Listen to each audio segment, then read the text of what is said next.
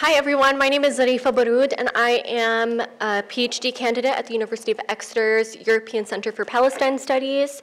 And I'm also the Digital Media Associate for American Muslims for Palestine, and I'm going to be the moderator for this event today. I first off want to start by thanking the amazing UW MSA for hosting this event entitled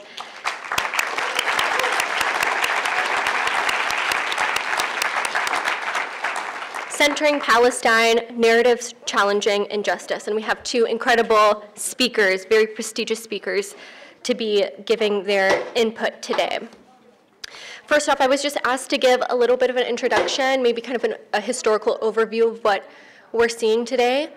I'm sure a lot of us are here for the same reason. You know, over the last 7 months, we've witnessed before our eyes an unfolding genocide in Gaza. Over 42,500 have been killed, including those missing and presumed dead underneath the rubble. And we've seen this firsthand with bodies being pulled out of the rubble on Instagram. Over 79,200 have been injured. We've seen children have their limbs amputated on hospital floors without anesthesia and things of that nature. Much of Gaza has been flattened in the last 7 months and systematically destroyed, including hundreds of thousands of homes, civilian infrastructure, such as water desalination plants, leading to no clean water, electricity outages, hospitals being destroyed, schools, shelters, and refugee camps as well. However, this is maybe something that you've heard, but perhaps not in mainstream media or the places that you need to be hearing it, but Israel's genocide and attack on the Palestinian people did not start on October 7th, nor did it start because of October 7th. In fact, historians, including the prominent Dr. Ilan Pappé, have described Israel's policy against the Palestinian people, particularly in Gaza, as incremental genocide. This was far before 2023. Also, as we discuss the subject of narratives in regards to Palestine today, we cannot remove what we are witnessing outside of its appropriate context. In just a week, we will be commemorating the 76th anniversary of the Nakba. The Nakba was Israel's foundational ethnic cleansing campaign that began in 1947, which saw that 75% of historic Palestine's residents were forcibly displaced, with 530 villages, towns, and cities, like my ancestral village, depopulated to make room for what is now the State of Israel. In regards to Gaza, 80% of Gaza's residents are refugees from that Zionist ethnic cleansing campaign in 1947 to 1949, and continue to be a primary victim of Israel's ongoing Nakba. Now, I was asked to briefly talk about what was Palestine before Israel was established. Of course, Palestine had a flourishing culture, beautiful towns and cities and villages that all had their unique attributes. For example, each different village or region in Palestine can be traced back to a certain kind of tatriz or embroidery pattern on women's clothing. However, I can't stand here and say, before Israel was established, everything in Palestine was fine. People were so happy and there was so much peace. There wasn't. There was absolutely not peace. And when we remove that context, we can't understand the nature of the settler colonial state that we see today.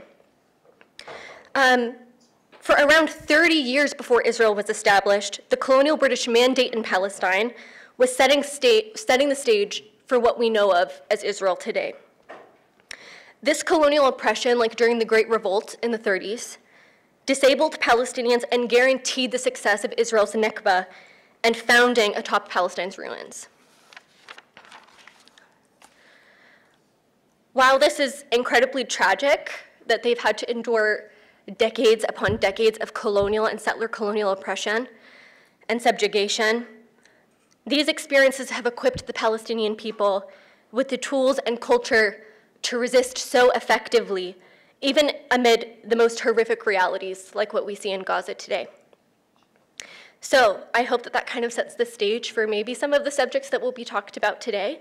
But first, I would like to introduce our first speaker, Miko Peled, who was born in Jerusalem to a Zionist family and eventually turned into a human rights activist and an author.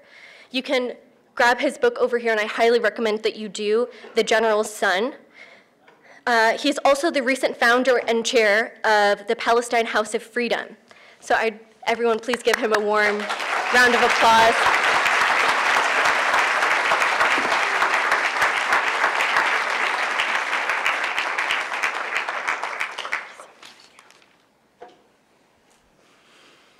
Assalamu alaikum, rahmatullahi wa barakatuh. Nice to see everybody.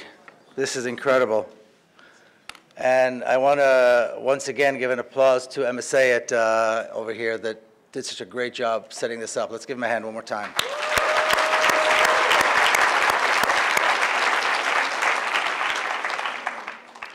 I say this every time I speak at an event that's organized by students on campuses, every single time.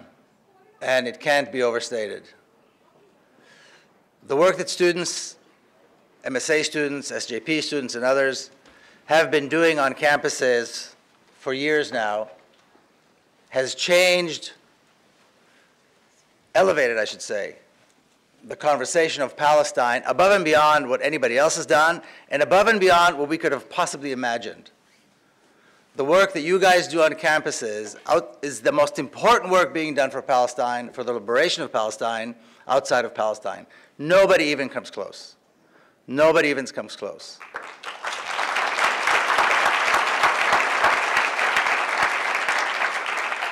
And this is before the encampments. This is before the encampments. This is before we've been seeing this enormous output of courage and humanity in the encampments. It is absolutely heartwarming, it's encouraging, it's hopeful, it's optimistic, and on top of all of that, it's effective.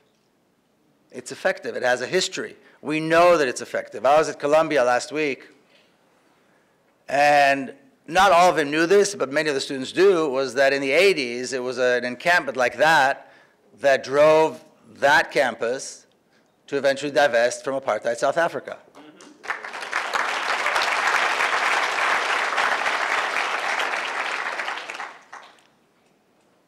And so when Palestine is free, as it will be, and I believe much sooner than most people think, you guys will be able to look at yourself in the mirror, tell your kids, tell your grandkids, tell everybody you know that you had a hand in this monumentally important historic development of the freedom and liberation of Palestine.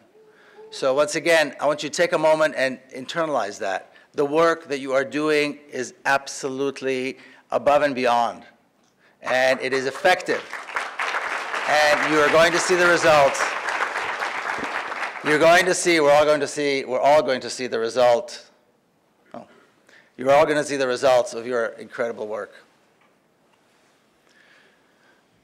I mentioned I was at Columbia last week. I live in DC, and there's an encampment at George Washington University. I've seen the encampment here today, and it's almost exactly the same.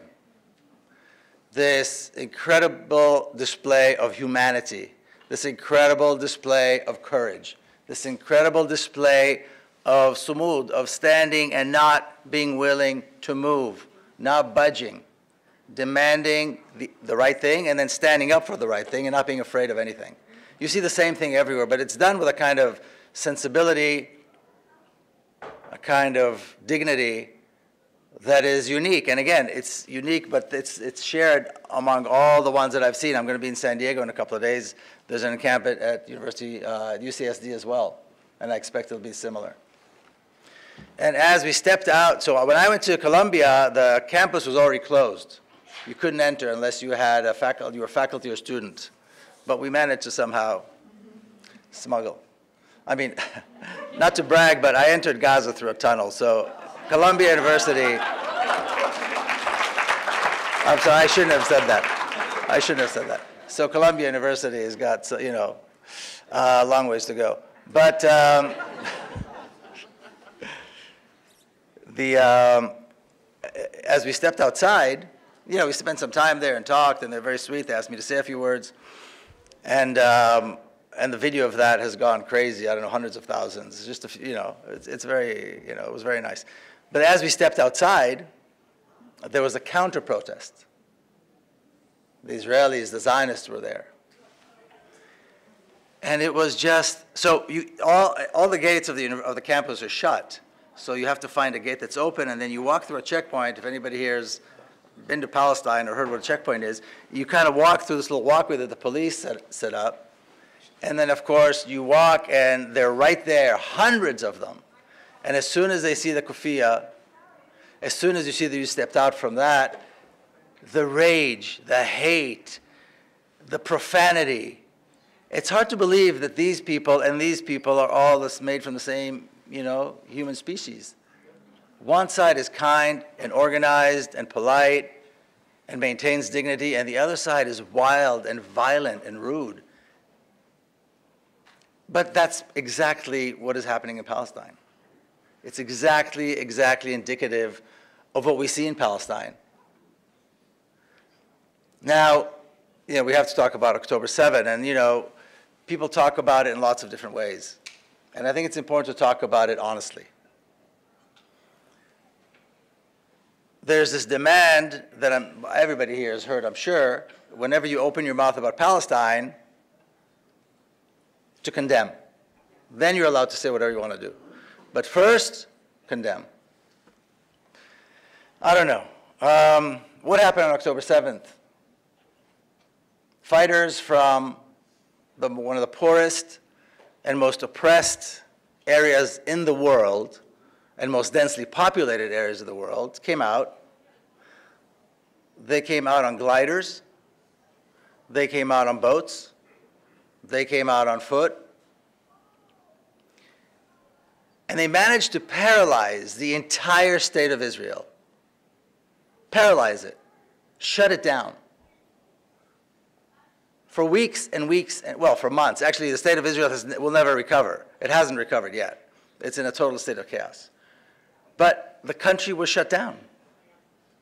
And it's interesting because during all the protests, and especially now in the encampments, one of the chants is, if we don't get it, shut it down. That's what they did. They shut it down. They managed to demonstrate, and by the way, they did this exactly 50 years and 1 day after the beginning of the 73 October War, where we saw the exact same thing. Arab forces came in and caught the entire Israeli military apparatus, you know, off guard. Of course, the Palestinians were far more effective, even though they have less resources and were living under much harsher conditions. So they shut it down.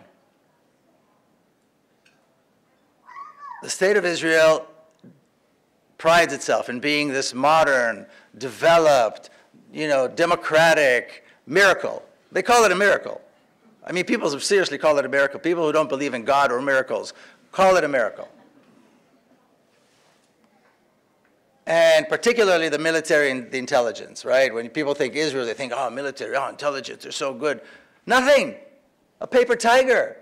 A bunch of guys who are lucky if they get one meal a day and coming from a place where clean water is a luxury. This, in Gaza, is a luxury. A luxury, this. Those guys managed to shut it down. Managed to shut it down. And like I said, for weeks and weeks and weeks, the fighting was going on still inside the boundaries of 1948 Palestine before they were able to go back in. And then what do we see after that? We saw the typical behavior of a gangster that was humiliated. A gangster, a bully that's humiliated. What do? They find the weakest, most defenseless people they can find, and they take it out on them. And that's exactly what they're doing, and that's what they've been doing, and that's what they continue to do. The cruel, sadistic murder of tens of thousands of people and the torture of close to 2 million people. The most sadistic, horrifying torture one can imagine, with zero regard, complete disregard for any standard of humanity.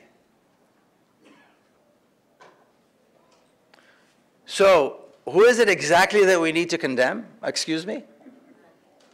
Who is it that we need to condemn? What kind of a crazy upside down world do we live in, where the demand is to condemn the people who stood up and shut it down? And the praise and the sympathy and the empathy and the billions of dollars and the weapons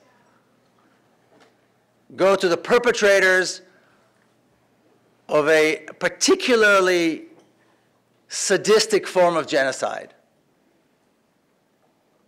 What kind of a crazy world do we live in, where our elected officials, we voted for them, feel that they can take our money and fund and arm what is really nothing more than a glamorized terrorist organization, which is the State of Israel and its military wing, the Israeli army. What kind of a world do we live in where they feel they can do that? We vote for them. We pay the taxes. The Sixth Fleet works for us. The U.S. Navy's Sixth Fleet works for us. Yep. It's in the Mediterranean. They should be providing humanitarian aid to the people in Gaza. They should be enforcing a blockade against Israel. They should be enforcing an arms embargo. They should be demanding and enforcing a no-fly zone over Gaza. Why aren't they doing that? They work for us. Why are they working for Israel? Are we crazy? Are we out of our minds? How are we letting this happen? How are we letting it happen? Our money, our representatives, our military, rather than stopping it, is not only allowing it to happen, but is participating willfully in this horrifically, like I said, sadistic form of genocide. And like Zarifa was saying, the genocide didn't start after October 7. And the whole conversation about genocide is really quite interesting. Genocide is a crime. It's a well-defined crime. It was defined in 1949 to a large degree as a result of the genocide of the Jews in Europe by the Nazis. It's a well-defined crime. You can read it. It's not a question of opinion. It's not a question of do we feel about it? Do we feel it's genocidal? Do we not? But this is how the conversation is. Do you feel like it might be genocide? Is your opinion that it might be genocide? Read the law. It's very clear. It fits. It's genocide. They're murdering civilians for almost 8 decades in a systemic way. Systematic erasure of a nation. Systematic erasure of a culture, a history, and a country. That is genocide. There's no opinion here. The law is clear. The evidence is clear. And yet, the money is coming from us, the weapons are coming from us, the support is coming from us. And rather than condemning that, we're asked to condemn the Palestinians, the victims of this. Not the Palestinians are victims. I don't like to use that term. Palestinians are heroes, they're not victims. But who is it that we're supposed to condemn, and why? And there's a lot of similarities to what we're seeing now on campuses. You see the politicians come out, you see the university administrators and presidents come out. Why are they not standing with the students? Why are they not standing with the students? How can they justify to themselves not standing with the students? The students are demanding that their campuses divest from that war machine, that genocide machine. And who are the administrators and the politicians condemning? The students. Who are the police beating up? The students. Who's being arrested and punished and suspended? The students. Once again, we're out of our minds. And we're allowing this to happen? These administrators have a right to suspend these heroes? These encampments will be remembered as one of the greatest moments in the history of these campuses. Your names will be remembered. They'll be put on.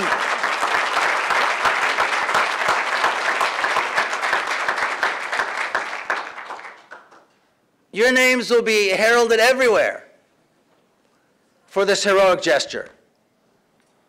Never mind the fact that you'll know that you participated in this great struggle and won, because I have no doubt that you're going to win. But these administrators, these politicians, never mind the fact they're not thinking about their own legacy. Who wants to be remembered as the person who had the power, who had the authority, but supported the genocide? And now, once again, they're talking about inviting the head of the apartheid state, the man who stands at the head of this sadistic, brutal genocide in Gaza, to come and speak in Congress. They talked about it, Mike Johnson talked about it a while ago, it was kind of shut down, and now they're talking about it again. And you know, if you've been following me, if you ever listen to the things I say, I never make comparisons between Israel and Zionism and the Nazis. But can you imagine inviting Hitler to speak in front of a joint session of Congress while the Holocaust was going on? Can anybody imagine asking Hitler for a ceasefire while the Holocaust was going on?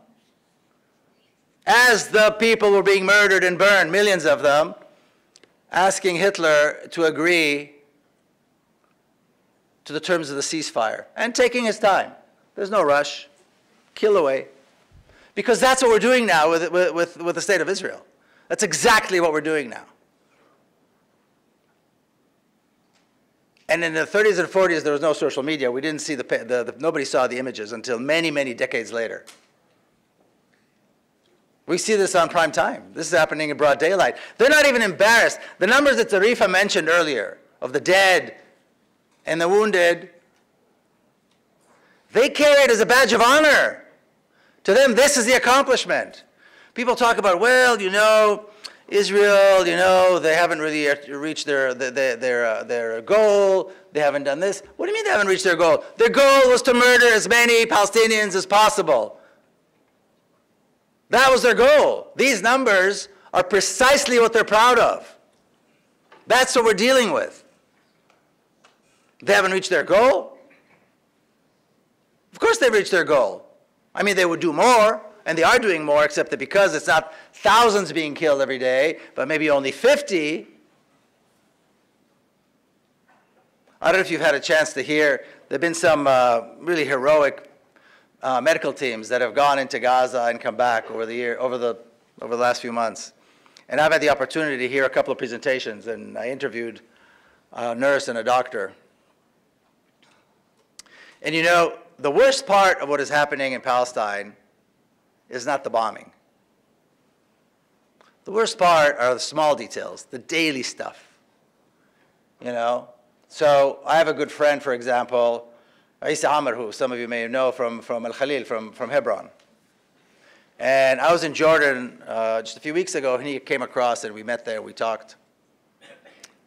And, you know, I'm in touch with him all the time. We've been friends, and we've been working together for a very long time. By the way, the New York Times did a piece about him. You should check it out. Just a couple of days ago, the New York Times did a huge piece on him. And to hear just how severe the reality is in Hebron, for example, which wasn't exactly paradise for Palestinians before October 7. To hear him describe the day that he was arrested that day, it's the details that are so horrifying. It's how the soldiers laughed when they were torturing him. It's the details. In Gaza,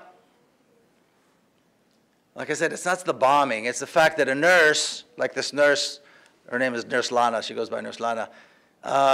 She's all over social media. She's doing interviews. And she's saying, you know, as a nurse, she's used to, at the end of a treatment, to give a patient discharge instructions. And what are the discharge instructions? You go home, you drink plenty of water, you clean the wound with clean water, you put new bandages on. And she describes how as she was beginning to say this, she realized there's no home. They're not going home. They're out there in the street. If they're lucky, they have a tent made of, I don't know, big plastic sheets. This is a luxury. They don't have it. There is no clean water to wash the wound. There's no antibiotic to put on a kid's scratch, so the kids are getting infections and dying from infections that they get from scratches because they're barefoot. There's no ointment. There's no bandages. And she describes that moment where she was going to give the instructions and suddenly caught herself. That's the worst of it. Kids dying from a scratch. You know, we have kids, I know, you know, I'm a father. You know, they have a scratch, they cry, you put a little Band-Aid on it with Mickey Mouse or something, and they kiss it and they go away, and it's done. You don't worry about it. But you know what the worst detail is? It gets even worse. You take the Gaza Strip, and I'm sure I don't have to describe the geography to anybody here. You take the Gaza Strip and you drive east for 10 minutes, any point in the Gaza Strip. You drive east for 10 minutes. You have the best medical facilities. All the clean water you could possibly need. All the food you could possibly need. 10 minutes. At most, some places even less. So the Gaza Strip, the notion that airdropping aid is a good idea, the notion that thousands of trucks with millions of dollars worth of humanitarian aid that's being rotting, by the way, need to be standing there. Now Biden wants to build a pier. All of that is part of the conversation. Forcing Israel to open the gates doesn't even come up in the conversation. Open the goddamn gates. Break down the wall. Let people go. Free Gaza. Why is that not part of the conversation? How is that not a demand that's being made in Congress, in the Senate, in every city council, in every state legislature? Open the gates and let people go. There's no reason for any of this. There's no justification for any of this. It's pure and simple, sadistic genocide. A cruelty, I don't even know how to describe it. It's a cruelty that the mind cannot grasp. And it's being done on our watch. It's being done on our watch. But that should be the conversation. Ceasefire? Negotiate with Israel? Never mind, Israel has a history of 75 years of ceasefire agreements that have been violated. From February 1949, when Israel signed the first agreements, armistice agreements, with the countries surrounding Palestine, and suddenly there was no more Palestine. From that moment, the ink was barely dry on the paper when they already violated these agreements, where they had military incursions into Gaza, into the West Bank, into Lebanon, into Syria. And there's a history of 76 years of this. And now we need to ask for another one that we know is going to violate after we've seen these piles of bodies.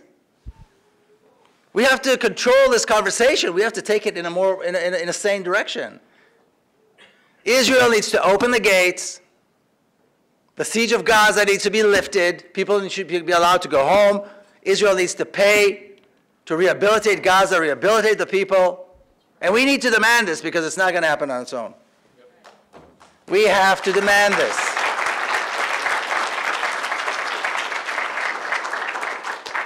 And that's like, oh, Oh, sorry. It's totally okay. I'm sorry. The light was blinding everyone. Sorry, I'm sorry. It's totally That's exactly. Sorry about that. I talk like this. Sorry about that. But that's exactly what the encampments are doing. They're demanding this. That's exactly what the students are doing in the encampments. They're demanding this. They want their campuses to divest from this genocidal apartheid regime that has no legitimacy, that needs to be dismantled, that needs to make way for a free, democratic Palestine from the river to the sea. And that's what they're doing.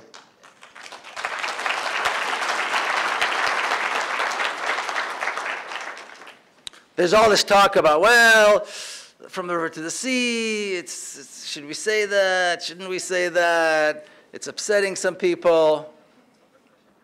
There was, at the encampment here, there's a beautiful poster, not very big. There's these two beautiful red flowers, and it says, from the river to the sea. The Zionists are going to take anything beautiful and destroy it. It doesn't matter what we say. We need to say what we mean. A free Palestine from the river to the sea is a beautiful idea. It's a beautiful idea. Nobody should take that away. Nobody has a right to take that away. It's a vision. It's a hopeful vision. It's a beautiful vision. It's a vision of freedom, of democracy, of liberty. Anybody who has a problem with that, they need to live with the problem.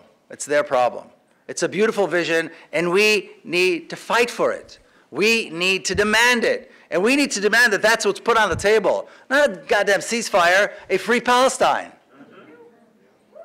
What are we talking about? Dismantling the apartheid regime unconditionally now. Releasing over 10,000 Palestinians in Israeli jails now, unconditionally. They go to Qatar, and then they go to Cairo, and then they go here, and they negotiate. Negotiate with them? They don't deserve a seat at the table. They need to be defeated soundly once and for all. And the way we do it is precisely with what the students are demanding. Divestment. Then we need to demand sanctions. Then we need to make sure that there's boycott of Israel everywhere across the board. And some of us are old enough to remember how it worked in South Africa. Yep. And by the way, we all know Americans receive a very Zionist education. Americans don't even know if they're Zionists, but they are, because they receive a Zionist education. When people ask me, where are you from? I say Palestine. And half the time, people will say, Pakistan? And then the other half, who have heard of a Palestine, they're like confused. Because people don't know. But if I say Israel, oh, of course, we love Israel. Oh, Israel, of course, we love Israel. Americans receive a very strong, a very effective Zionist education. That's why we're in this place to begin with. So it's not like it happens because there are lobbyists in Washington, D.C. I mean, they're there just to make sure that the education works properly. But they're already Zionists when they go there. They're already Zionists. They know about the Holocaust. They know about the Bible. They know about all these different things. They know exactly where Zionism wants them to be, and that's where they stand. So we come up and we say, we want sanctions and we want boycott against the state of Israel. And what do they say? You've got to be anti-Semitic. The only Jewish state in the world, and you want to boycott them? You've got to be anti-Semitic. There's no context. They never learned about all this other stuff. When Amnesty International came out with their apartheid report more than 2 years ago, I'm afraid to ask. I asked this question, and I'm usually disappointed by the answer, because people haven't read it. Never mind shared it. It fell in our lap like a gift, like manna from heaven, and it's sitting in a drawer somewhere. That is the context we needed. In the recommendations, well, even without the recommendations, when you have a state that is guilty, that is executing the crime of apartheid, which, by the way, is also a very clearly defined crime. It's not an opinion, it's not a thought. Just because there may be a Palestinian sitting next to a Jew in a bus doesn't mean it's not apartheid. That's not the standard.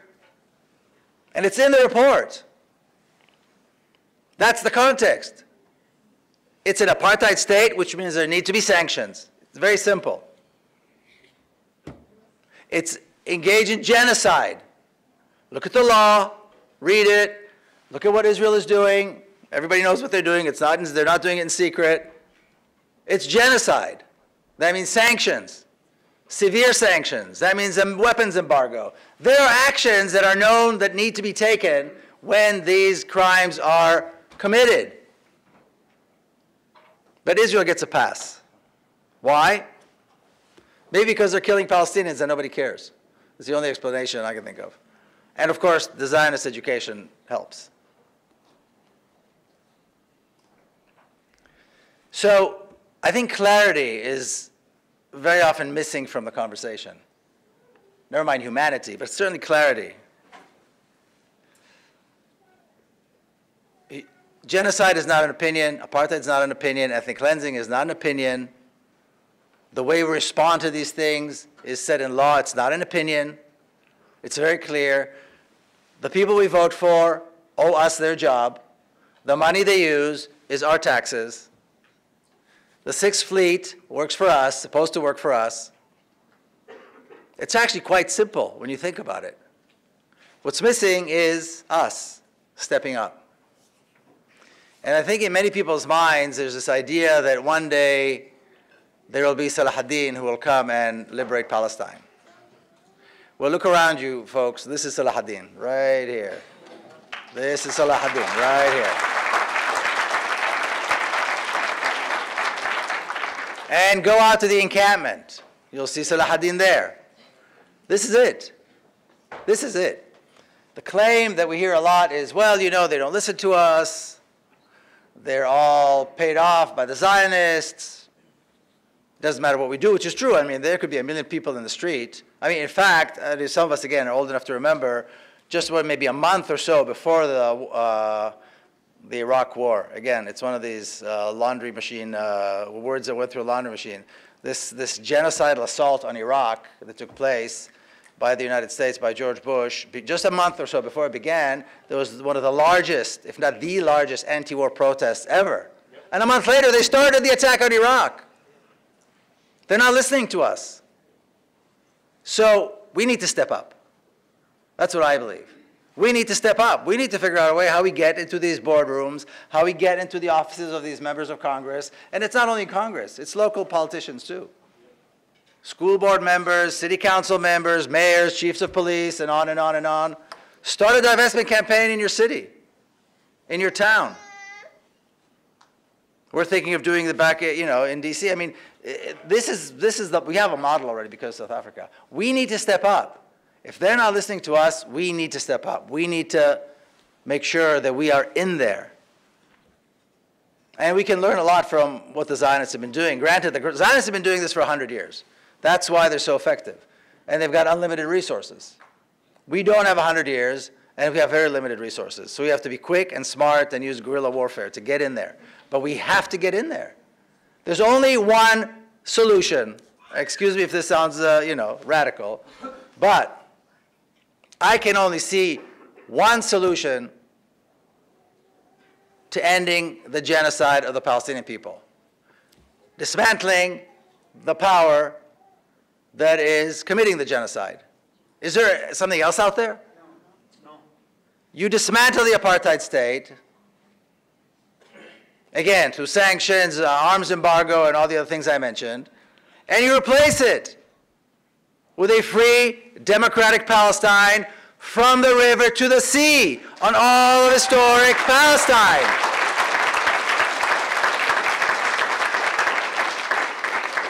Why do we need to apologize? Why do we need to apologize?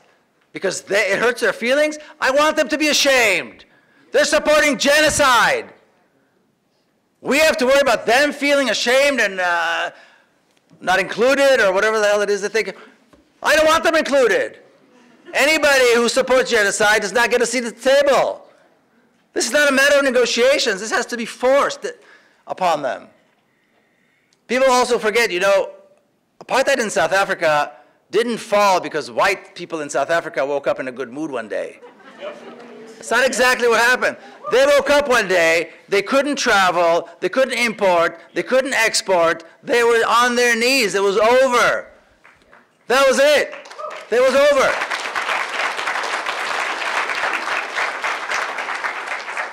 And that's where this genocidal apartheid regime that has been tearing Palestine apart for 76 years, that's where that regime needs to be. On their knees. Nothing less than that.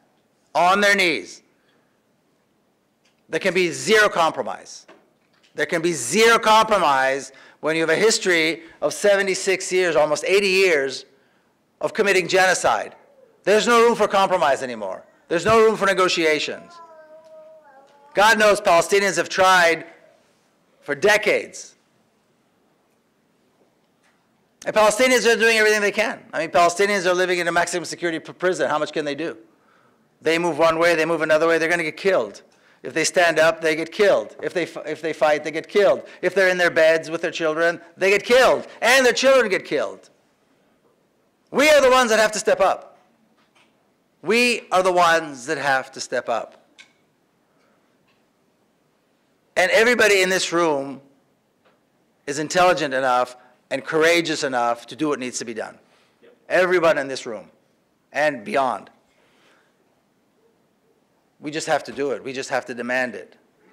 Now, about a few years ago, as I was driving through D.C., I live in D.C., you know, in D.C. there's a lot of embassies and cultural centers and military attachés and all kinds of international stuff going on. And you see every flag under the sun. Almost. Almost. Which flag is missing? Not for long. Not for long. And let me tell you why.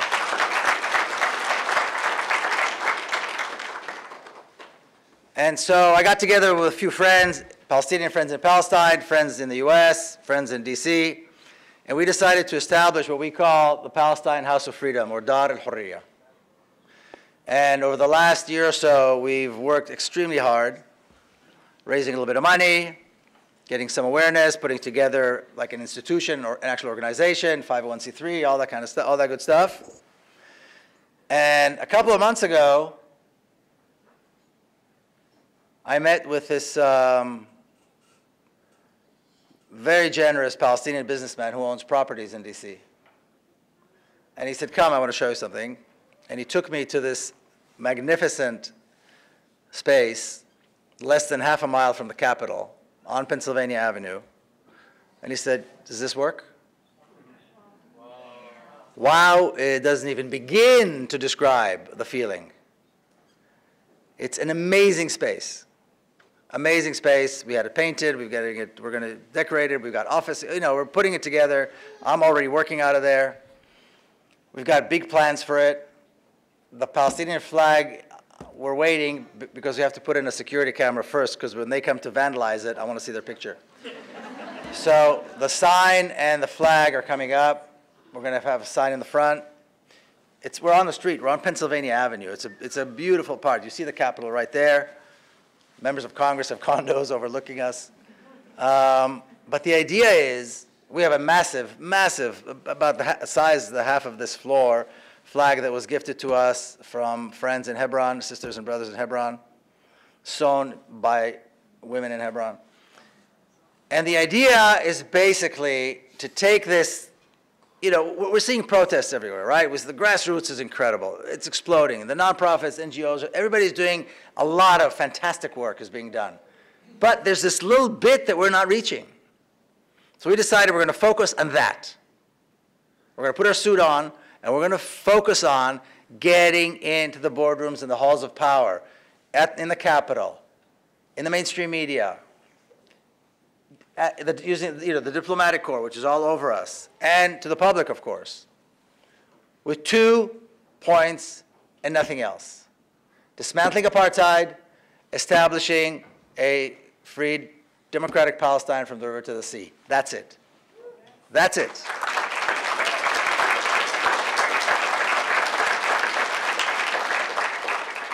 It's not a relief organization. It's not a something else organization. God forbid it's not a dialogue or a peace organization. It is straightforward space for Palestinian interests. Dismantling apartheid and establishing a free democratic Palestine and making people understand that that is the path to peace. People, we don't even talk about peace anymore. God forbid, the genocide is so horrifying. How could you even think about peace? But there's no other way to end the genocide. There's no other way to end the genocide. Waiting for Israel to get up in the morning one day and feel good about it, that's not how it works. We have to have a strategy. We have to have a professional team. We have to get into the halls of power. We have to use every means at our disposal to get the politics and the policy on Palestine to change in the U.S. Capitol, because that's where decisions are being made. I don't know if you guys saw, but a couple of weeks ago, you guys, everybody know who Roger Waters is? If you don't, then you should. Anyway, Roger Waters, the great, a great musician and a great man, put together about a 2-minute video talking about Dar al-Hurriya and the whole thing and encouraging people. He was a big supporter, both financially and in other ways. So, he's kind of encouraging people to join him. Yusuf Cat Stevens reached out. So, I mean, the word is getting out, Some of us old enough remember Yusuf Cat Stevens. But the word is getting out. And the important thing is that we understand that there is a way to end this. And we have the power to end this. We just need to sit down and do it. I've been giving lectures, writing articles, doing interviews, I have a podcast, I've been talking about, it doesn't work, it's not enough. I mean, it's important, but it's not enough. So I decided, and again, we have a really fantastic team, that it's time for action. It's time to do stuff. It's time to sit down and to figure out how we get into these spaces. And we have allies there. There are members of Congress who get it. There are lots of staffers, both in the White House and the State Department, people that are coming out, dissenters. I mean, there's people there. There are allies. But they're over there, we're over here, we're crying free Palestine, they're confused and don't know what to do, and we're just not bringing these forces together. And so that's our vision, that's our mission, that's what we're trying to do. And of course, everybody's welcome to give advice and to send money or do whatever they want to do or participate. But the idea is that eventually, I was talking to somebody from South America, imagine Dar al-Hurriya in London, Dar al-Hurriya in Paris, Dar al-Hurriya in Buenos Aires, in Santiago, and on and on and on. That's how it's got to work. There has to be centers. There have to be centers that put Palestine first, and that doesn't exist. Palestine first means, and again, if I'm wrong, correct me, but Palestine first means freeing Palestine first, dismantling apartheid and creating a free democratic state. This is Palestine first.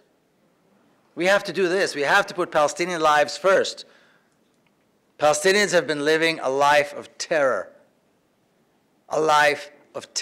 for almost 8 decades. And again, many Palestinians in the room, I don't have to tell you this, but Palestinians have been living under a reign of terror. Whether they are Palestinian Bedouin in the Naqab, whether they're Palestinians in the Galilee, whether they're in Jaffa or Lid, whether they're in Ramallah or Al-Khalil or Gaza or anywhere else, in Jerusalem. The fact that they live under different, what Israel did is they created different bureaucracies, so there's a sense that these are all separate. They're not separate. They're all governed by the same apartheid regime. They're all suffering from the same genocidal policies, with slight variations. But the life of, the life of Palestinian Bedouin in Naqab, where Israeli settlements enjoy some of the highest standard of living among Israelis, and that's really high. We've got Palestinian Bedouin who are citizens of Israel, who for them too, by the way, this is a luxury that they often can't afford.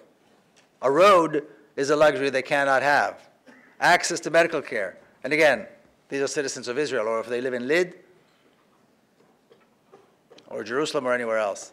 So this is not just Gaza. This is not just this place or that place. A free Palestine has to be defined clearly What does it mean? What does it look like? And that's what we need to fight for. And again, my experience shows that a free Palestine means a dismantled apartheid, a post-apartheid state, a free democratic state, one person, one vote, from the river to the sea. The whole debate that still goes on sometimes, I don't engage in that debate anymore, but this debate that talks about one state, two state, give me a break. You know, I was at an event in DC, a fundraiser, lots of fundraisers. I know some very, very generous, wealthy people, so politicians come and do fundraisers. And it's an opportunity because these are usually pretty small. And one of them, who was actually quite progressive, came in and she said, I believe in the two-state solution. And everybody in the room said, what? Everybody was so disappointed because she seemed so, you know, and she honestly didn't know what to say. She didn't know that, she didn't realize that the world is actually far, far beyond that. So of course we walked up to her, we told her about, oh, the slide went off. We talked about Dar Hurriya and so on. And so now we're starting to engage with the politicians. But we have to step up and do this. And we have to be, like I said, clear. You know, people often ask me how I ended up doing this. There's a book that explains it, but I'll give you the short version. Because I was born to a Zionist family in Jerusalem. And my father was a general in the Israeli army in 1967, so it's like having a god for a dad. In terms of, you know, being an Israeli, for Israelis, a general in general is a god, but of that particular generation. And again, you know, the more you realize how much you don't know. But they talk about the 1967 war as a war. I mean, there were armies that fought each other. But it was just a massive, brutal assault by Israel against its neighbors. That's really what it was. And he was one of the generals who planned it and orchestrated it and then executed it. So how do you go from being raised in that, you know, extremely zealot Zion? I mean, every conversation around the dinner table, every day, I'm not exaggerating, was about the state, the Jewish state, about Zionism, how we contribute, how we secure, how we do more. That was everything.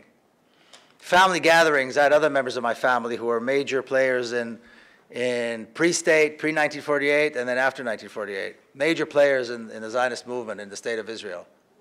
That's all everybody talked about. That's all anybody talked about. And of course, you know, as a little boy, people say, so are you going to be a general like your daddy? You know, that was, so I didn't read about it just in a textbook, although I did that as well, but that was every day and everywhere. And it's very interesting to have been there and realize just how insulated and how racist and how myopic that world is. You really believe that you are in this place called Israel. You really believe that. You actually think that that is the reality. Whereas once you do what I call the journey of an Israeli in Palestine, the journey out of that, it's like you're suddenly seeing these bubbles all over Palestine. And you're realizing you're in Palestine and you're living in these areas that are completely artificial, completely disconnected. And I'll never forget, you know, the first time I came to this realization, we have friends here from San Diego who I've known for many years. You know, the first time I heard about Palestinians talking about 1948, it was like people telling me that night is day and day is night. Night is day is night. I mean, there couldn't be a bigger difference, you know, between what I knew, and I thought I knew everything because my family, you know, was there. You know, my parents were born there, and they fought in 1948, and so on and so on. And suddenly, I'm hearing these people talk about massacres and forced expulsions. Well, that can't be. We don't do that. We're the nice people. We're the good guys here. We're the victims. But we won because we're just smarter. We won because we're, you know, more advanced because we're kind of European and that sort of thing. And then and then I realized it's really not likely that everybody around, all the Palestinians around, got together and invented this story. There was some kind of a conspiracy. That just didn't make sense. And then meeting Palestinians more and engaging more and so on is, that's the journey. You know, that's the journey of an Israeli and Palestine. And then you're horrified. You have to make a choice. You have to make a choice. Where's your loyalty? To this thing that you were raised on and you have a family and a history with, or humanity.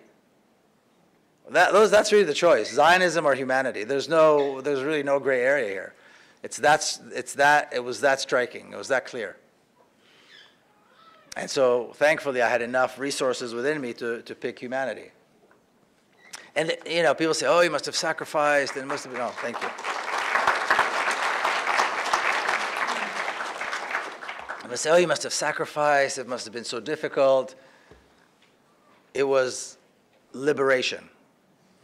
Nothing short of liberation. It was the most joyful liberation anybody can experience, because you tear yourself away from this tradition of lies, this tradition of racism, this tradition of violence.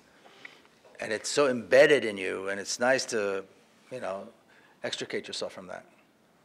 The problem is that the only way, I don't know if it's the only way, but typically the things that force us to go from, you know, deep belief in something and force us to, you know, depart from that is something terrible. That's very often the case. In my case, it was my sister's little girl was killed in a suicide attack in Jerusalem. And that's exactly the kind of thing that shakes you to a place where you have to re-examine. You have to re-examine. You're not the same person the next day. You're just not the same person the next day. And what we tend to do, and because the horrors in Palestine are just never stop, they never end. You go from one to the other like this. You forget what happened yesterday because something so much horrible, so much worse happened the next day. But what I like to do is to go back and say, so let's just look at one instance. So, for example, that particular day, it was September the 4th, 1997. 3 young men, Palestinians, blew themselves up, and intending to kill and killing other people, including my sister's daughter. Wow, let's think about that for a minute, okay? Now, 96, 97 were particularly bloody years. There was a lot going on, a lot of violence. But let's think about that for a minute. What kind of a horrible reality was created, did we, you know, as Israelis create, that something so horrible can happen, and then we gloss over it and move to the next one?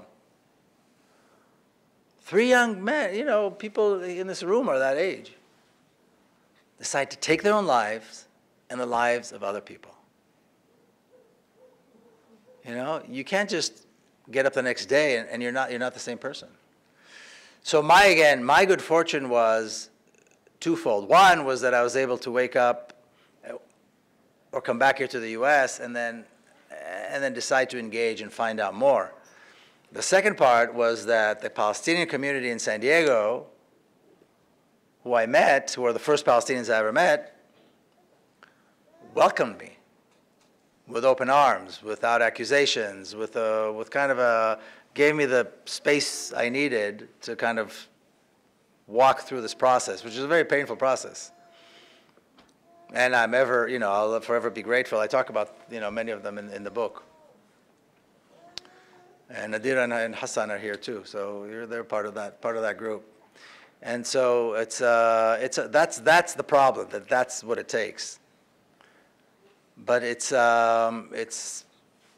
becomes too obvious. And then we go back to today, and once again, and I'll end where I started, which is, who is it that we're asked to condemn again?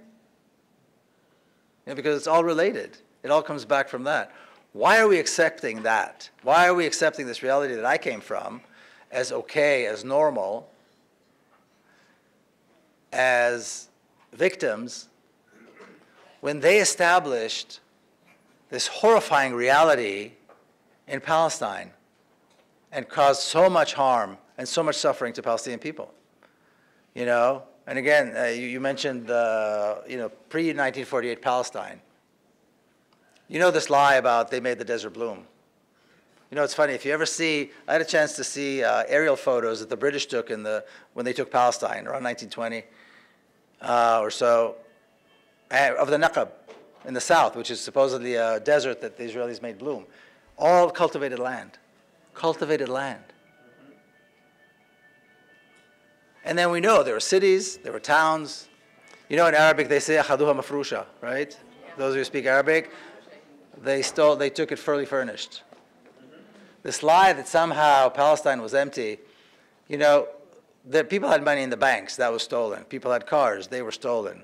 People had homes, they were stolen. People had furniture and books, that was stolen. There were cities and hospitals and buildings and schools and institutions. It was all stolen. Trillions of dollars worth of a country were stolen. They didn't make the desert bloom. They took a country that was in full bloom and stole it. And this is when? This is 3 years after the end of the genocide of the Jews in Europe. They allowed the genocide of the Palestinian people to commence. The same people, the same nations that fought the Nazis now allowed this to happen. So I think we need to reclaim the history. I think we need to tell the truth about the reality. I think we need to stand with the students in these encampments. I think we need to be clear about our demands for dismantling apartheid and a free democratic Palestine with equal rights. And I know, I don't think anymore, but I know that it's within our power to make it happen and to make it happen soon. So let's do it. Thank you very much.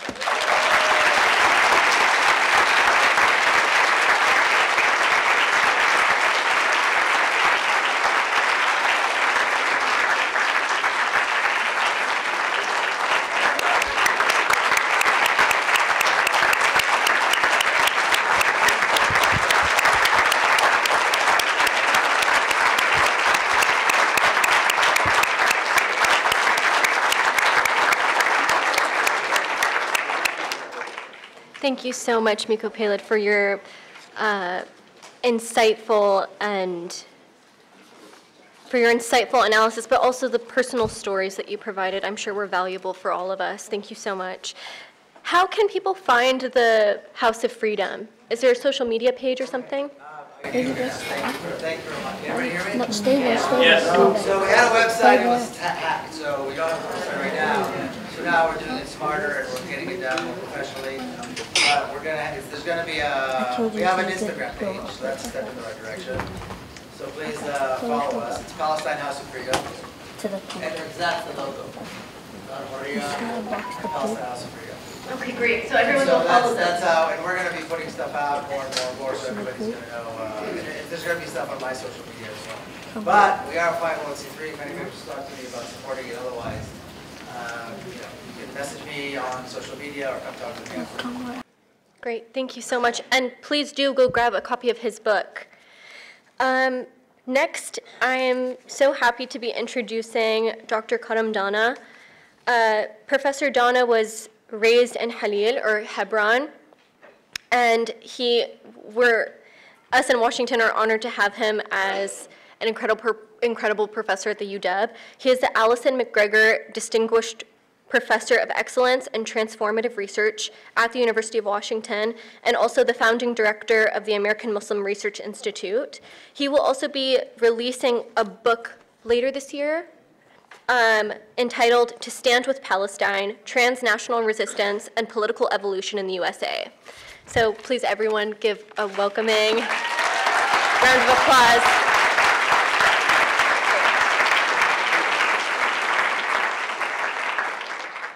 Good evening, everyone. Assalamu alaikum. Masa al khair for those who speak Arabic. And I'm very delighted to be here. First and foremost, I would like to say that nothing makes you feel old than seeing your former student almost becoming a professor. So I wanna give it up for Zarife Baroud, who's soon to be Dr. Baroud.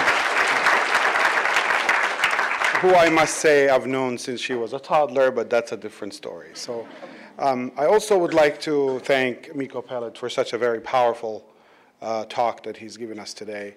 It really represents the interesting transformation we're all noticing, not only with regards to how things are changing, how Palestine is seen, but also I think how people are seeing justice. And it's really quite admirable, in my opinion. So thank you very much, Miko, for everything you said today. I'm very delighted to have you.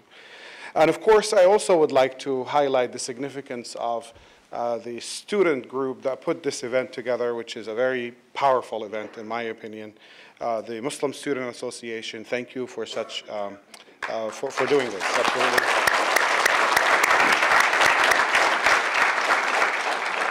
And while we're at this, I also would like to thank the community of the Seattle area, the Muslim community, the Arab American community. I see a lot of faces here, so I'm very delighted to see all of you here. And especially when student organizations are connecting to the community, in my opinion, this is where we actually begin to make change and really move in the right direction, in my opinion. So I want to thank you all for coming today. This is a very important event, especially during the days that we're facing and the challenges that the University of Washington is facing, obviously. Before I move into my talk, and the interesting thing is that I said, what should I talk about? And they said, anything you want, which is great. But also be careful, because I can talk and talk and talk. A lot of you know this, right? But a few things I would like to highlight today. Before I move forward, I want to introduce a couple of terms. Orientalism. For those who don't know what Orientalism is, you probably have heard the term before. The interesting thing about Orientalism is that it's a term that refers to how the West has traditionally looked at the East, the Arab world, the quote-unquote Middle East, and Muslims in general. Now, the interesting thing about the term Orientalism is that it's quite broad. And in fact, it doesn't reflect the true reality and the history that actually went on, like the actual history, historical events. But rather, multiple pieces of a picture that paint something that exists outside of history, effectively. Now, the reason why I mention this is that it becomes very easy for someone who is seen as a Muslim or an Arab or a Palestinian to be racialized, to be dehumanized, and to actually become basically, seen in an extremely negative light, as we all unfortunately have seen in the context of the United States. As Zarifa mentioned, I was born and raised in Palestine. I was born in Al-Khalil. It's interesting from my perspective, having seen firsthand how the occupation treats me, treats my people, treats my family members, and treats our neighbors and everyone in our community, obviously. For me, it was a moment where I felt that it was necessary for the world to understand that a lot of what is happening is effectively a reflection of power structures that exist globally. Let me move on with that. I felt that, oh, there we go.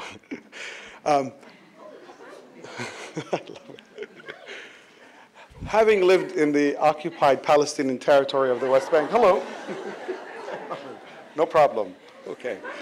It's a change of the pace of the day, I suppose. But having grown up and seen the atrocities firsthand have really instilled in me the very ideals of what social justice is all about, what equality ought to look like.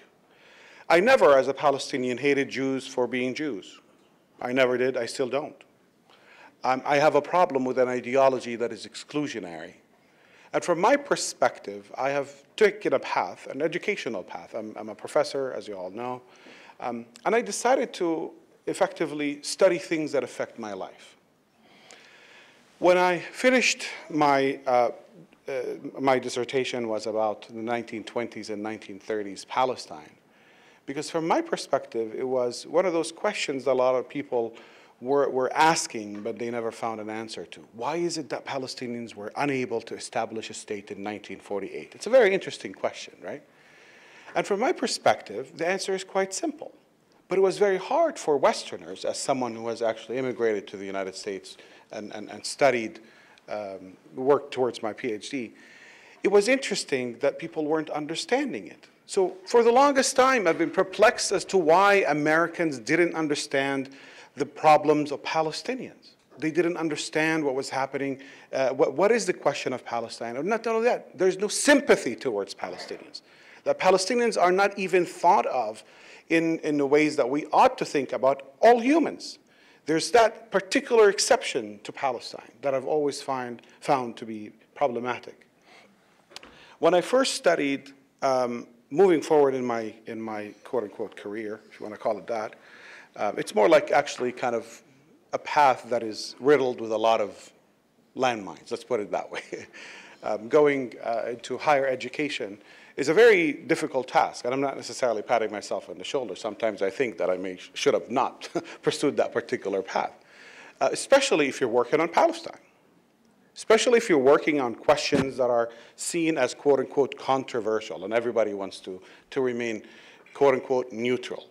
From my perspective, the idea of neutrality doesn't really reflect actual human positionality, if that makes sense. So let me explain that. I can look and use historical fact to tell a story, and also understand that there is a side, a moral side to that story.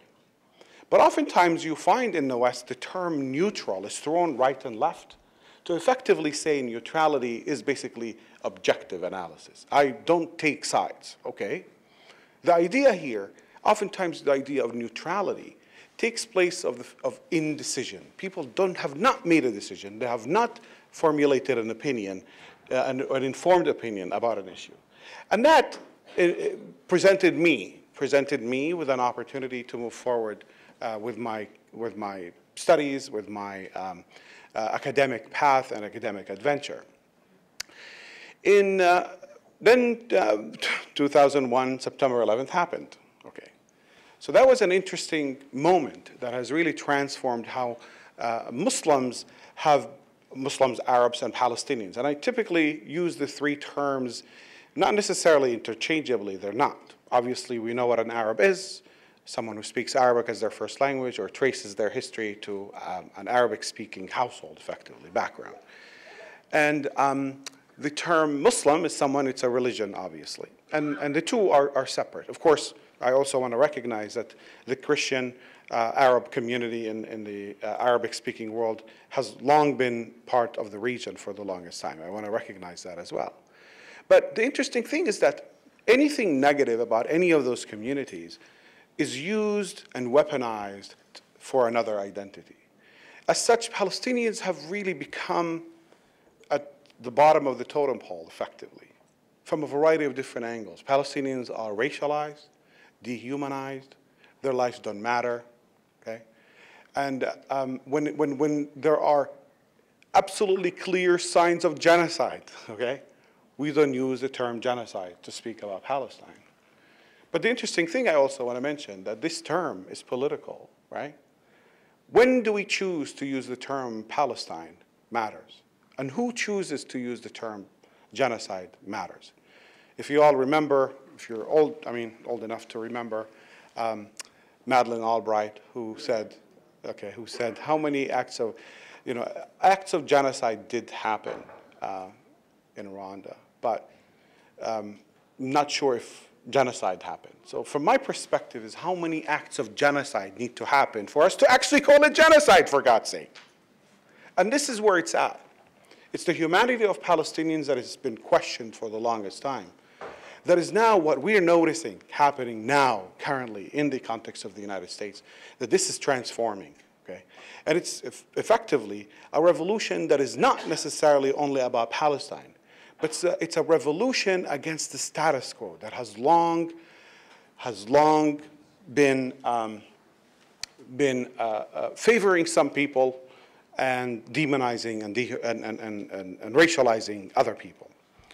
Now, as I mentioned earlier, I've always been perplexed as to why Americans never understood the question of Palestine. Well, there are multiple answers to that, but the first of which is that the United States is a colonial a settler colonial state, obviously. We all understand that. We all understand that these lands we're standing on are lands that don't belong to white people. We know that, okay?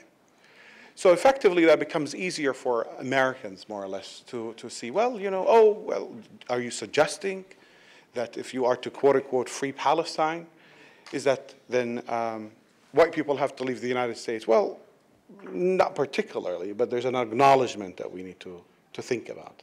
The fact that there's no acknowledgement of the suffering of the Palestinians is something we have to pay attention to. Why is it that Palestinians never get that acknowledgement? So there are a couple of things I want to mention, not particularly with regards to not particularly with regards to my book per se, but I want to highlight that this particular moment that we're witnessing, state violence, state-sponsored violence, the police against our students, against campuses, against the liberated zones around the country that have been popping up, is really a manifestation of this power structure I mentioned.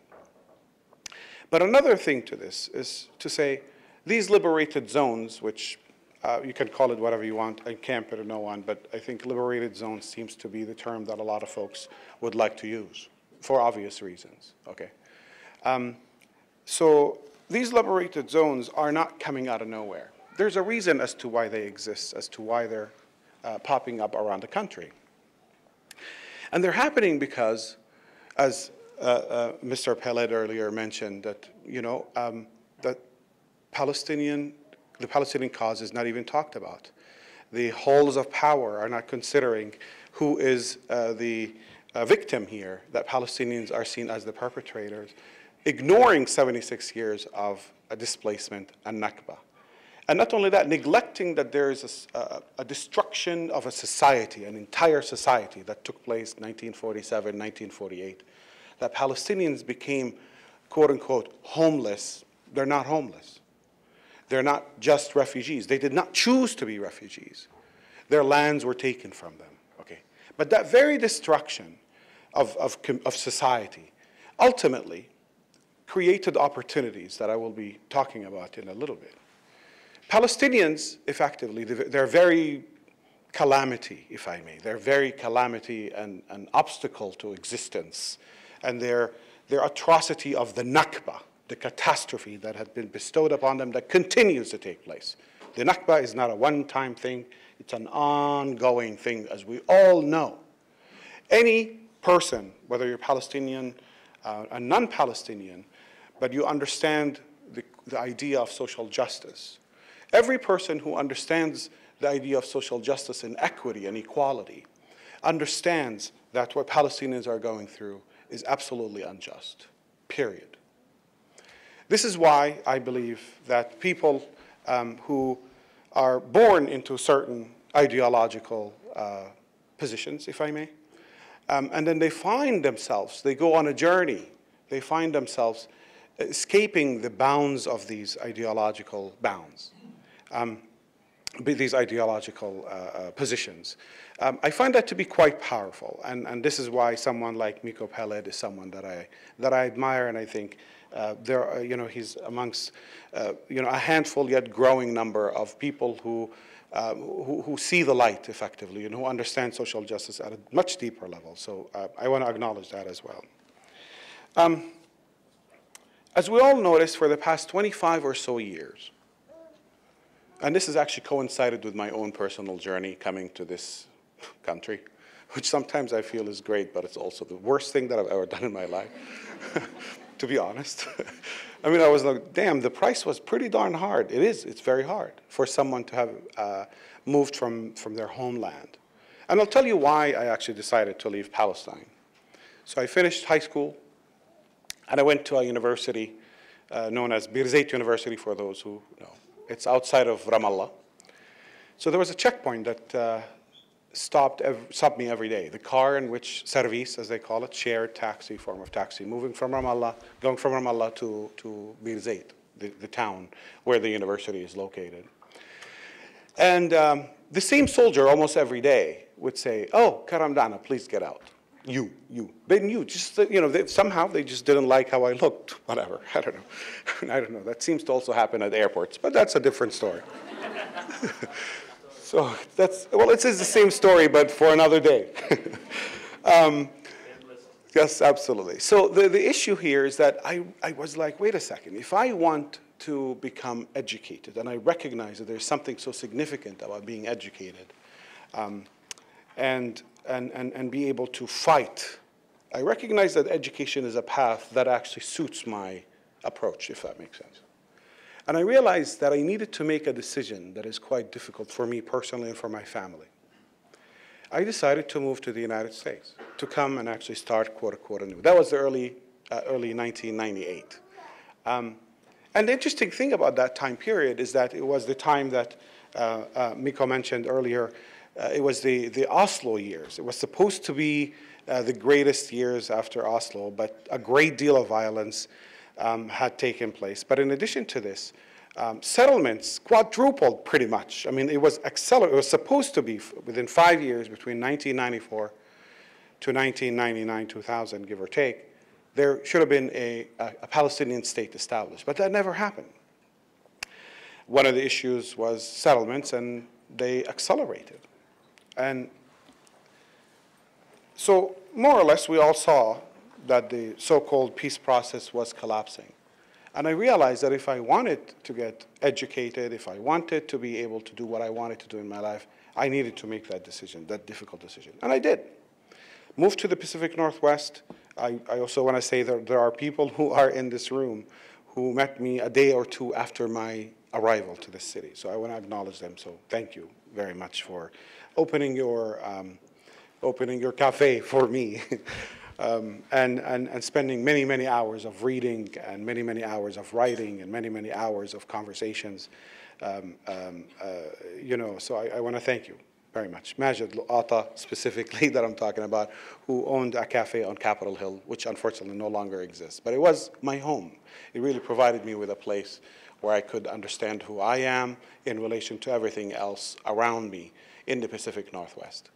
And that journey was one also, the journey that brought me to this country, was one that allowed me to understand the suffering of a lot of people, not only Palestinians, but to think about my own experience through other people's experiences, and how colonization, particularly settler colonialism, obviously. I mean, settler colonialism means you take a place and you kick them out and you take it, and you say, oh, that's ours. Oh, that's our hummus, that's our falafel, et cetera, basically, all right? So this is our home, right? So you have to understand that effectively there's an erasure of identity. You erase an identity and it is replaced by another, right? So it allowed me to understand the suffering of indigenous peoples. It allowed me to understand the suffering of African Americans in this country. It allowed me to understand the suffering of other BIPOC people, Black, indigenous, and people of color. It allowed me to understand the economic classism that this society is based on. I recognized immediately, almost immediately, that, I grew up in a somewhat a leftist household, so I knew Marx, and I knew what capitalism was all about, obviously. But to really see it in action is a whole different situation, if I may.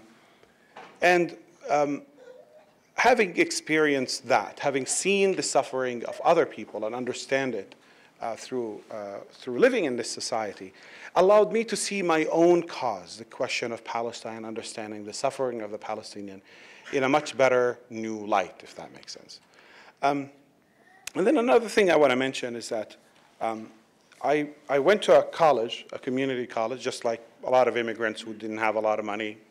You go to a community college, you make your way through it. During that time, the events of the WTO protest took place. Okay? And for me, that day was the late November, November 29, November 30, 1999. It really brought something new for me. It allowed me to see something I read about, but not particularly witnessed in the context of the US. In the United States, the government is more than willing to use violence whenever it sees it perceives a threat to the status quo. That day, November 29, November 30th, 1999, made me recognize that there is no difference between authoritarian regimes and quote-unquote democratic regimes. And I saw how state violence is unleashed. And for me, that was, I wasn't necessarily naive per se, but I was definitely naive to think that the idea of democracy could actually be somewhat respected by the quote-unquote Constitution. That didn't happen. Yet it allowed me to grow. It allowed me intellectually to think at deeper levels and to move to the next stage. Unfortunately, soon after, as I mentioned, 9/11 happened. So, and I laugh in the sense now, not necessarily to suggest that the atrocities were terrible that happened, obviously not. But more importantly is that it really presented new forms of control that were not necessarily available prior to that. The militarization of the police soon after emerged after 9/11. And not only that, 9/11 was a factor to accelerate it, but in fact it was the WTO events. A lot of people trace back the militarization of the police to the WTO events, okay? And it was so interesting to see how the state, the government, uses its influence to really, in a variety of ways to control what is being said and what is being talked about, and introducing forms of surveillance that are not just simply beyond policing. That, as you can imagine, paralleled another experience I had in my previous life in Palestine.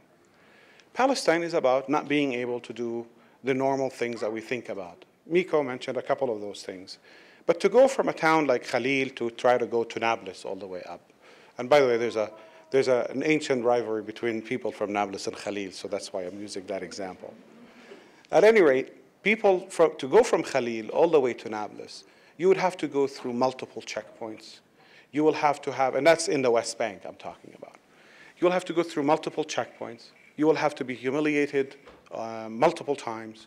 And you will always reminded, you're always reminded that you are inferior, that this place doesn't belong to you. Or at least that's what the impression is all about. But what seems to happen, again, actually research shows this.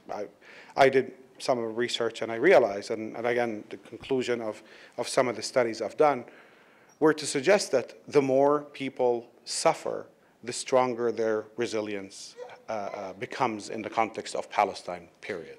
Okay? So that physical disconnection from your aunt that lives in East Jerusalem, for example, from your uncle that lives in Haifa, or relative that lives 2 towns over.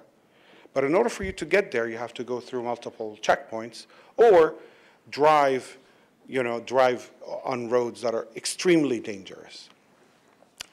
I'm from the town of Khalil. I don't know if some of you have been there, but to go from Khalil to Beit Lahem, where Jesus was born, quote unquote, where Jesus was born, to go from Khalil to Beit Lahem, you would have, it's about, give or take, about 14 miles. Nothing, that's it, basically.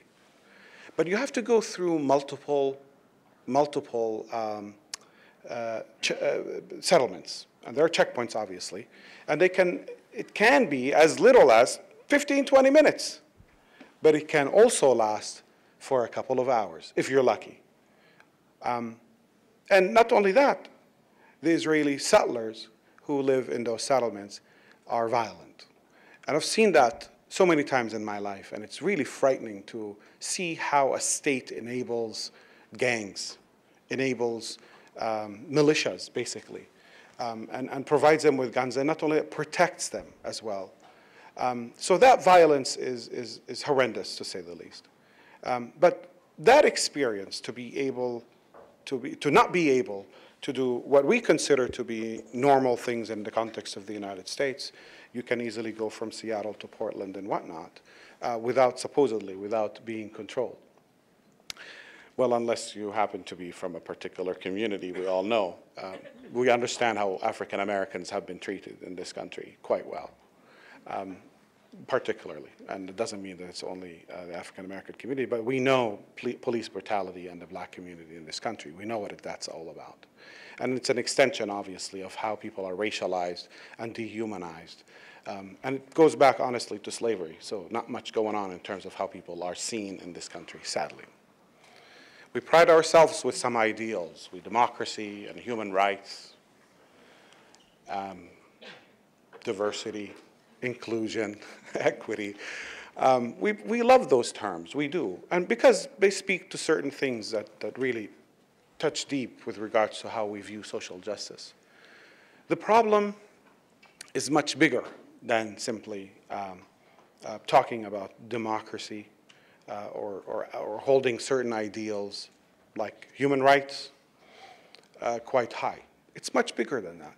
It's, as I mentioned earlier, it's a reflection of power.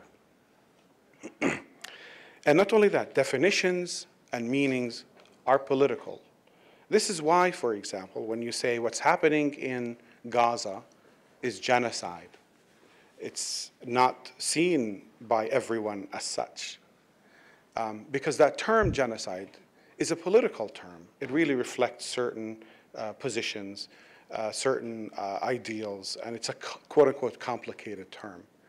Whereas if you change Gaza to anything, anywhere else, any other people in the world, it will be seen differently.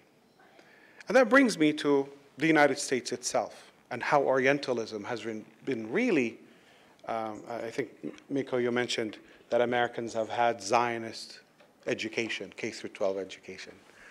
And the interesting thing is that there's something about how Americans have seen Palestine, the question that I posed earlier, and as to why that happens. And my upcoming book really answers the question as to why is it that Americans have never thought of Palestinians as human? And one, that's the first thing. The second is things are changing. Why are they changing? Okay. And then three, where are we headed? Where are we headed with the question of Palestine? What's going to happen after that? You know, what are the possibilities moving forward? I'm going to mention a couple of factors, but not necessarily go down the details of the book. For that, you will have to buy the book. I'm kidding, but I'm happy to share it anytime you want. Just email me. At any rate, one of the most fundamental things, as I mentioned, is how Orientalism poses the question of Arabs, Muslims, and Palestinians in general. But then in addition to this, if you think about the term Middle East, that term is not really the indigenous term of the people who live in that region. The Middle East is a Eurocentric term. The Middle East is defined by the Europeans. It's the only region in the world. It is the only region in the world that is defined by people not indigenous to the region. And that is quite powerful. Because today, you find Arabs, Arabic-speaking people in Arab countries, using the term Ash-Sharq al-Awsat, the term which is the translation of the Middle East. Why is that? It's a reflection, really, of power structures. And that brings me to the idea of centering Palestinian narrative. Whoever has power is able to tell a story that suits their views, a story that suits their needs. Okay? You've always heard that term, victors write history, right, to that effect, right? But the interesting thing is that has been challenged for the past 25, 30 years, give or take. And I describe that in some details, but primarily it has to do, as I mentioned, with how, it's funny, I have a quote, but I'll get it in a little bit. It has to do with some of the transformations that took place, but primarily with how American society itself has changed on a number of things. The first has to do with the introduction of the internet, first of all. The internet allowed new platforms, for conversation around the question of Palestine and any other questions for that matter. So it provided a much more equitable space, if that makes sense. It took a while for that to happen. But there's something quite fundamental, as I mentioned, the calamity of Palestinians and their living in transnational spaces because of necessity, people living in diaspora, people forced to live elsewhere, not in their own homelands. That became an opportunity for Palestinians.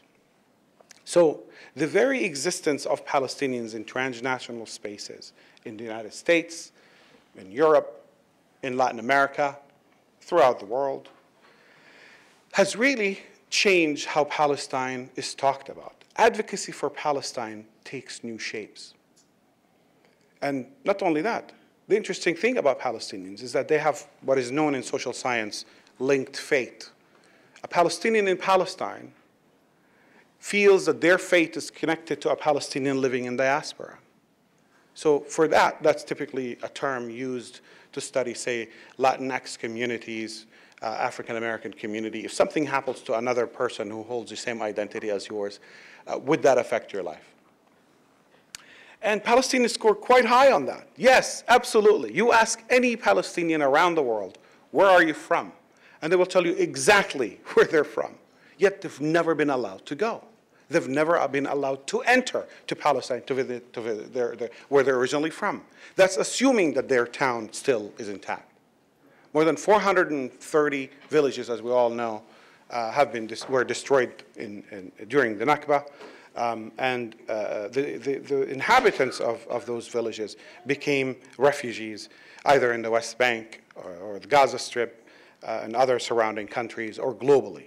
But that very global, quote unquote, for the lack of a better term, homelessness, effectively, that oftentimes it's seen as like poor Palestinians and whatnot. But that very, very condition itself became the very strength of Palestinians. Having spent decades in these communities, Palestinians are able to speak to different people. But let me add a little bit more on that. Palestinians grow up in different communities now, and they're able to communicate their social justice issues to these different communities in ways that previous communities couldn't. And I'm not necessarily saying that people who had lived here 50 years ago were not advocating for Palestine. Absolutely not. What I'm trying to say is that there are new platforms now that allow people to present new ideas around Palestine than previously. And then there's also something more important in my perspective with regards to how American society has transformed. If we think about the young generation, the Pew Research Institute Center, Pew Research Center, has a study that basically says that those who are born between the years of 1980 to 2000 are the most diverse group in the United States, particularly. And then in addition to that, that they're the most progressive politically. But then the third piece of that is that they're not churchgoers, those who identify as Christian, and they're less religious. And that brings us to another point, which is how Christianity in the United States has long been framed in relation to the question of Palestine and Israel. Christian Zionism is a very, very powerful force with how Americans see and talk about and discuss the question of Palestine and Israel. For those who don't know, but there's a prophecy, and primarily, as I said, when I say the United States, I mean American forms of Christianity. They vary, obviously. But to varying degrees, Christians in the United States have, primarily the Protestant, have a particular prophecy whereby all Jews will have to return to the land of Israel. And what's going to happen? There's going to be a big war, of course. There's going to be a big war. Muslims will be killed, more or less. And that idea, it's kind of a Armageddon type of a discourse. So there's that. In fact, I mean, there's a lot of accounts to suggest that Christian Zionism introduced the idea of Zionism. That Christians, in fact, introduced the idea of Zionism well before the Zionists themselves were really thinking about this in the early 19th century. So that, however, is changing, as I mentioned. More people are becoming more attuned to different meanings of what equity means. What's that all about? Okay? But then also, people are really pissed off with the US government. And by the way, I just want to mention, I'm talking about the United States, but there's a global trend here. And when I talk about global trend, I'm not talking about the global South. Trust me, the global South knows what the hell is going on in Palestine. I'm talking about, quote unquote, the Western world. And we all know whatever the United States does, literally everyone else will follow. Okay? I mean, in case you didn't know, in Germany, if you wear a kufiya, you'll get arrested. Yep. If you raise a Palestinian flag, you'll get arrested. So I'm just saying, in Germany of all places, by the way, I'm just saying. Yeah. Yeah. So it's funny. Is there a change? Yeah. So this transformation that is taking place is happening with the younger generation. And although it is generational, I also want to highlight that it's not only generational. It's about people understanding social justice in new ways that has been expanded upon and framed by younger people. Okay. As I said, this is the most equity-focused generation. So unfortunately, I'm a little older than that. So, but I'm still, I would suspect, I hope that I'm seen as social justice-focused person. But I do want to mention that what happened in the United States with how younger folks have become angry with the status quo, angry with what's going on.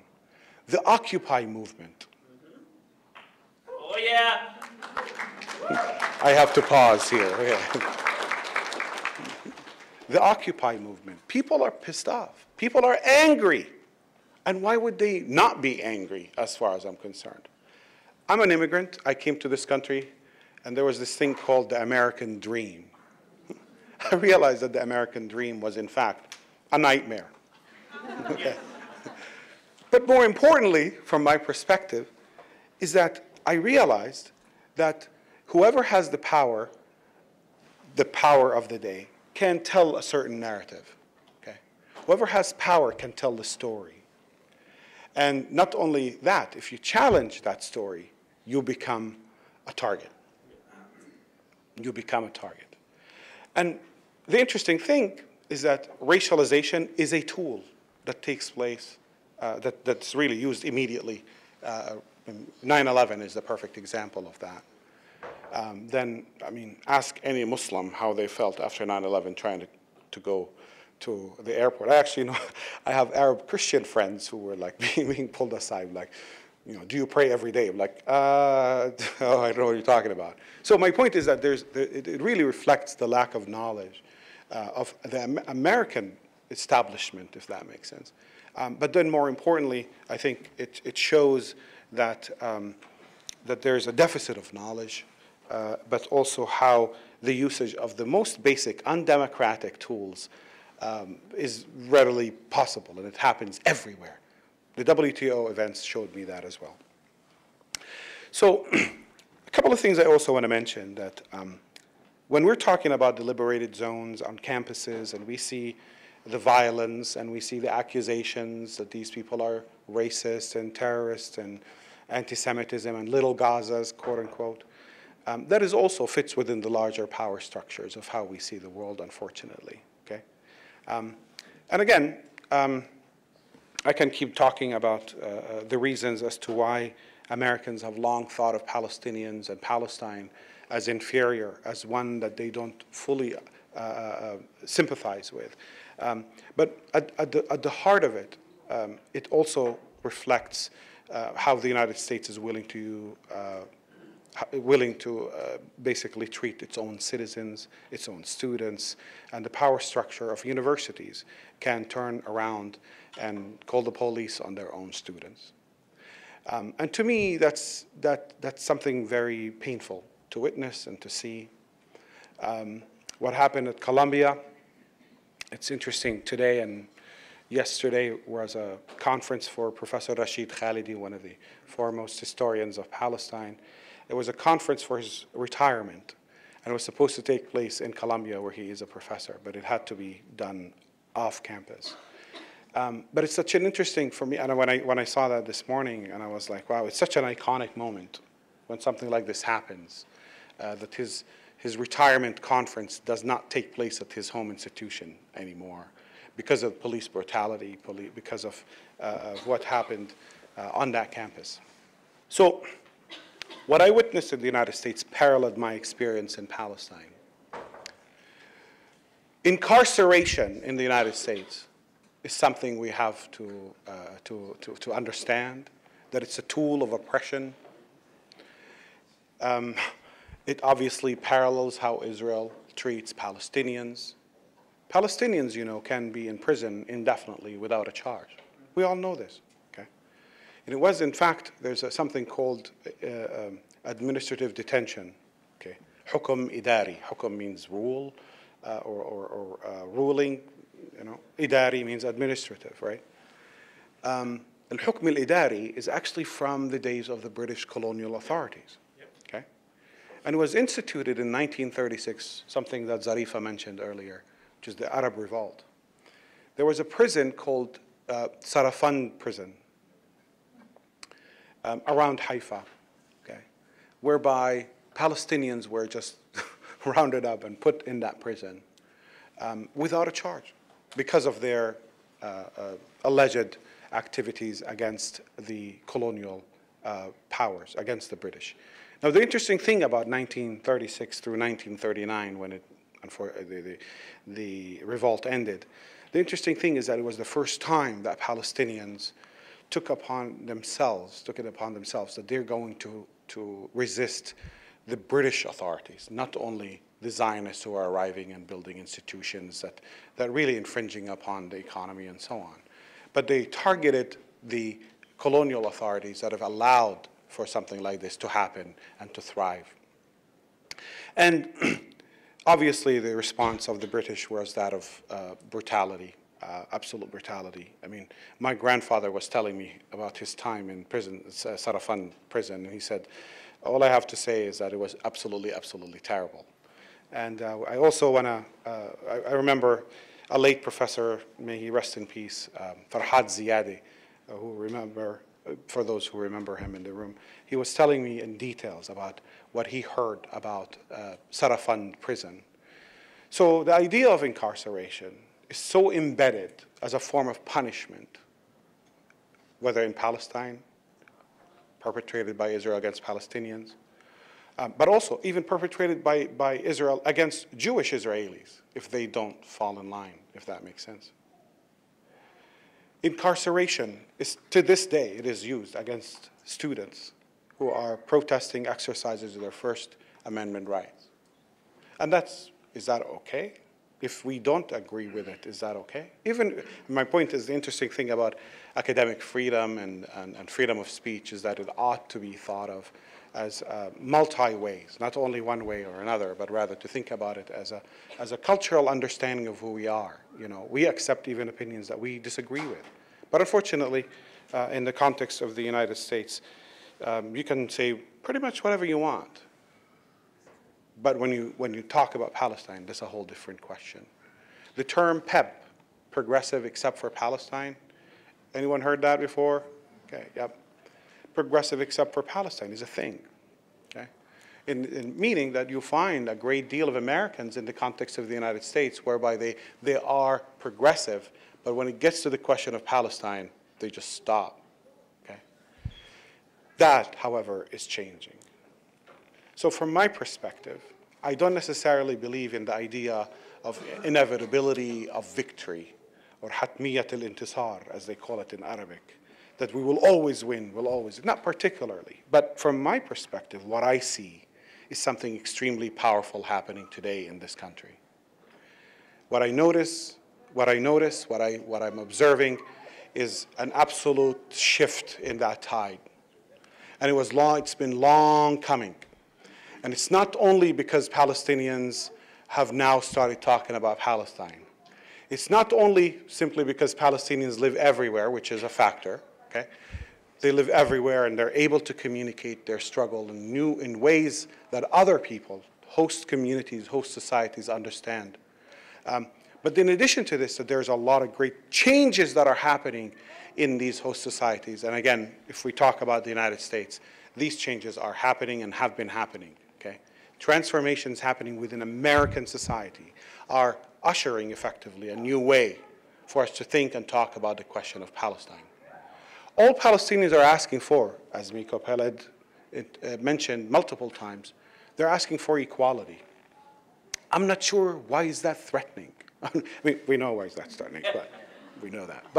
But for someone to ask for equality and to be perceived as a threat is a problem to me. And not only that, the opposing narrative is one that is based around exclusion. That I also have a problem with. As I, you know, anecdotally looking around the people I know, the younger, I mean, Zarifa was my student. I have a lot of students, and I see this. I understand and I notice something qualitatively different about how and I don't mean this to say the younger generation, but it is the younger generation that are able to understand equity in ways that were not possible before. And I also want to mention different types of rights that people understand in this society. LGBTQ, for example, right? Other minority groups, as I mentioned. Black Lives Matter, you know. The Occupy movement, as I also mentioned that earlier. These things reflect that there's a great deal of problems in this society that now are being kind of coming to fruition. Now, a couple of things I want to mention before I end my talk is to say that sooner or later, justice will prevail. There's no question about it.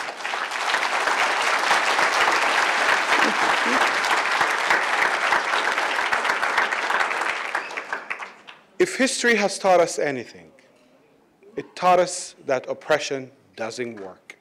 Not only that, it backfires. So what's happening now around the country is going to change how the way I see it is that what's happening around the country now is the manifestation of something that has been long coming, and it's the beginning of a new era. And I hope one day we will be celebrating the equality of that Palestinians so desperately need, and for Palestinian suffering to be seen through similar lights as we do other people's suffering. Thank you very much.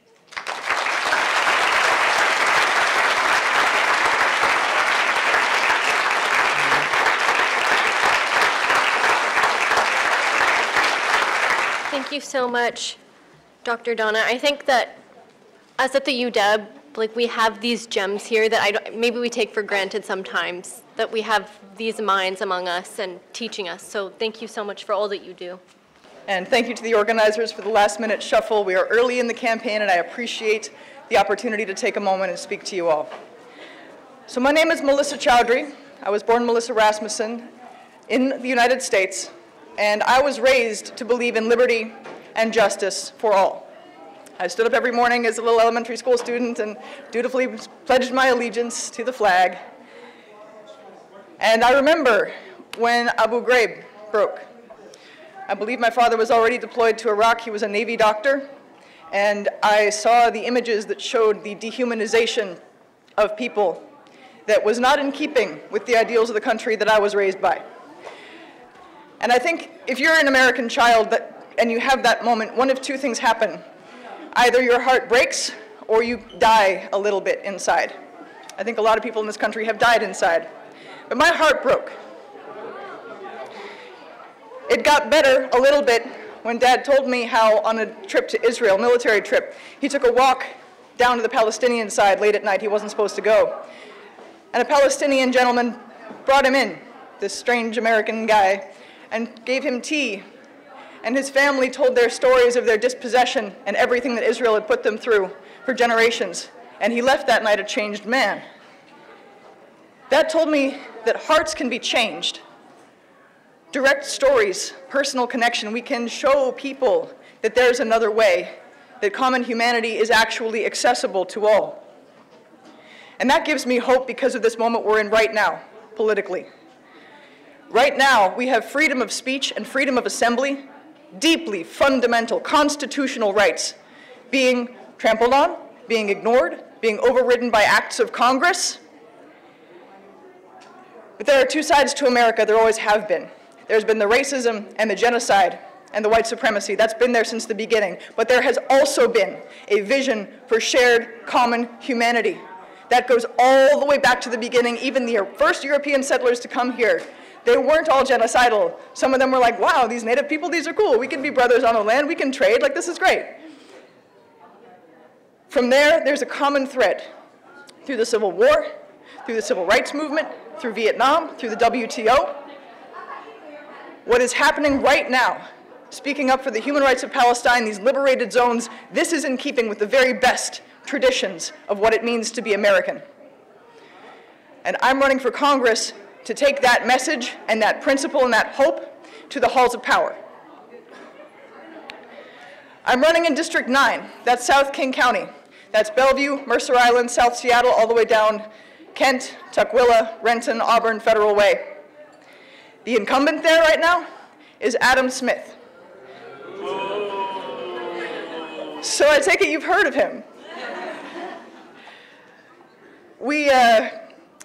It's not secret. If you go to opensecrets.org, you know, so I'm not stepping over any slander lines when I say, his biggest funders are the Israel industry, AIPAC and the rest. The funders after that are Boeing and Raytheon and the other people who profit from the creation of bombs and bullets to kill children. He's the head of the Armed Services Committee. So he's in charge. He's a Democrat, quote unquote. He votes kind of the right way on housing and education and other stuff. I promise I'm going to do all that too, right? But he takes $2 billion from his district in military taxes and he gives back $24 million. That's 100 to 1. And he uses that money to line the pockets of his billionaire donors.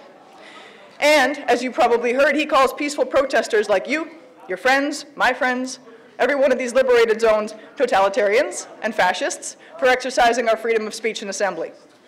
And he claims to represent a district that is 60% people of color and 30% immigrants, my family. So this is why I'm running for Congress. I cannot live with myself as an American and as a Muslim if I do not challenge him. Just very briefly, we were driving up today, and I saw an American flag waving by the freeway. And that flag has meant a lot of different things to me at different points in my life. When I was a little kid, full of that innocent patriotism that most of us have for any country when we're small, I used to sing my heart out for it. And then that heartbreak kicked in like I was talking about, right? But today I was filled with a terrifying hope, a beautiful hope, that maybe with Palestine awakening the conscience of the country and of the world, maybe if enough courage and humanity and hope and self-awareness and humility and power and strength flows through the veins of the good people of America, and there are a lot of us, maybe we can be the first country to consciously de-imperialize, to step back from our 1,000 military bases, to step back from our economic hegemony, to step into common humanity and being a responsible member of a richly diverse, beautiful, multipolar world with a rich and vibrant multiracial democracy at home.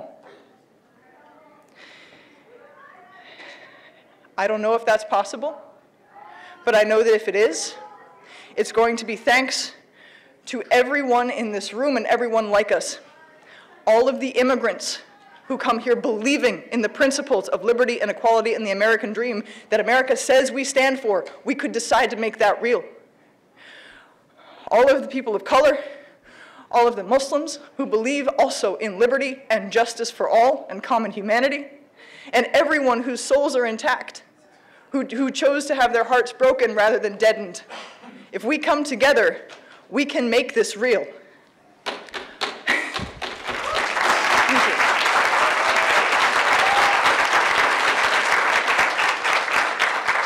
In order to do that, we need to get active. We need to get politically engaged and organized.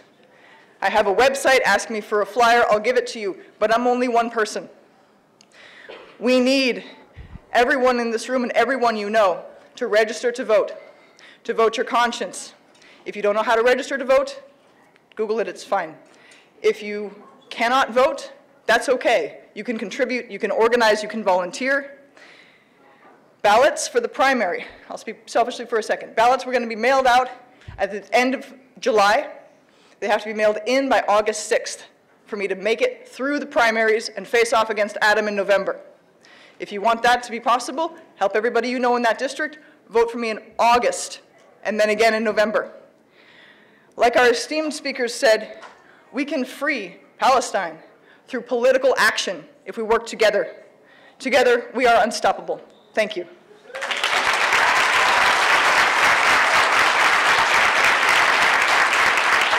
Thank you so much, future Congresswoman Melissa Chowdhury, inshallah.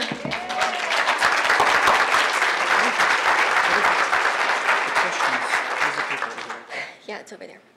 Okay, so now we are going to be able to have the opportunity to hear our individual questions answered by our speakers. A lot of people asked questions, I think, curious and maybe conflicted about how to respond to popular Zionist narratives.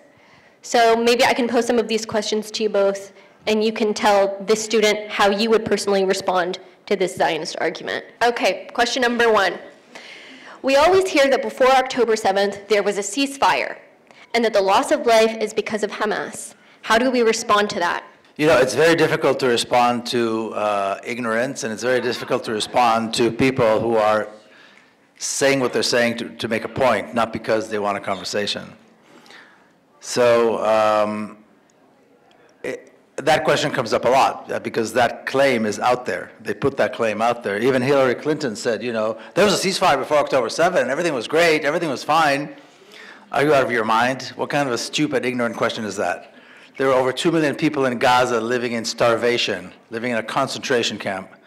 What the hell are you talking about? There's a ceasefire before. You know what I mean? It makes absolutely no sense. It completely distorts. So you either see it as an opportunity to give them a lecture or just ignore it because it's impossible to respond to that level of, you know, it's a cruelty. It's a desire to. It's not a question that wants an answer. It's a question that wants to put you on the defensive. And when you're faced with that, the worst thing you can do is go on the defensive. So that's what I have to say about that.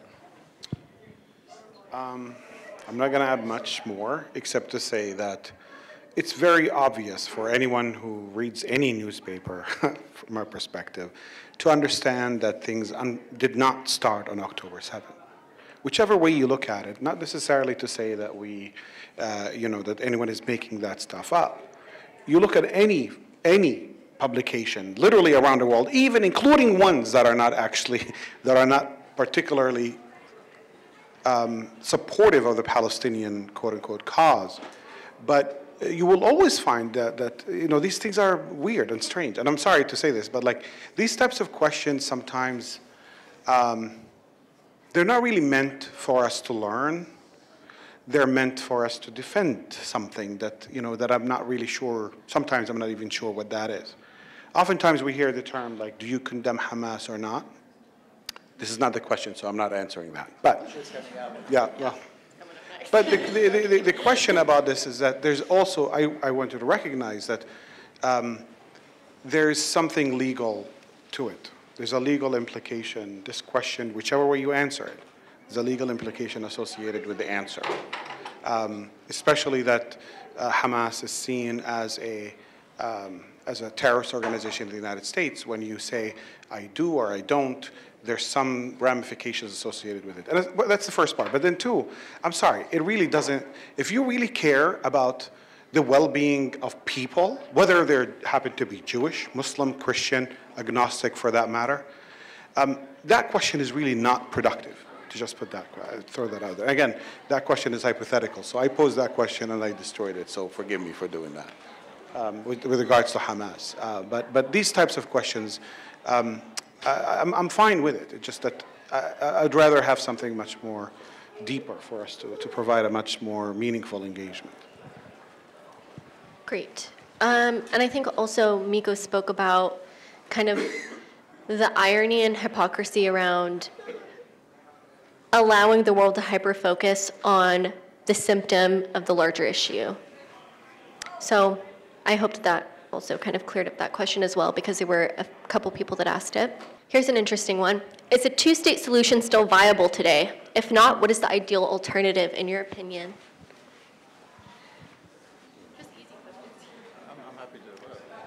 Okay, simple answer is no.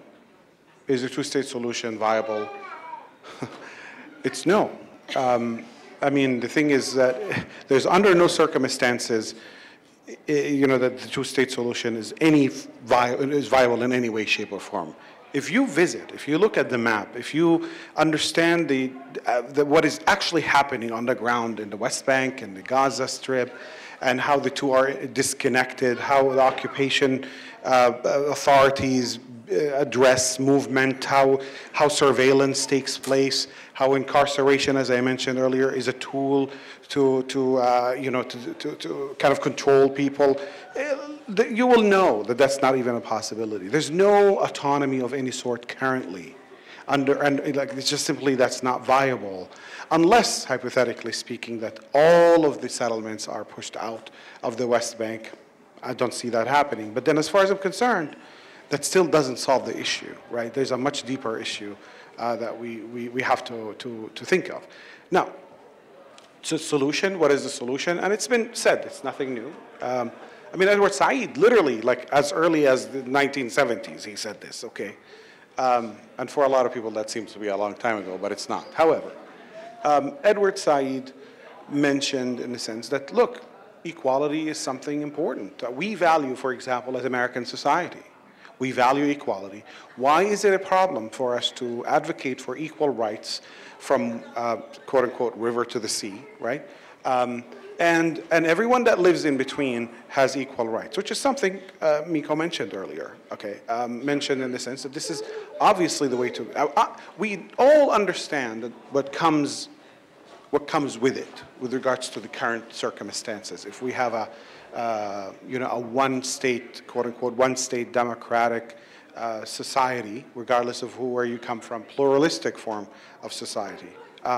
We all understand that that basically would become the death of the idea of an exclusive state for the Jewish people.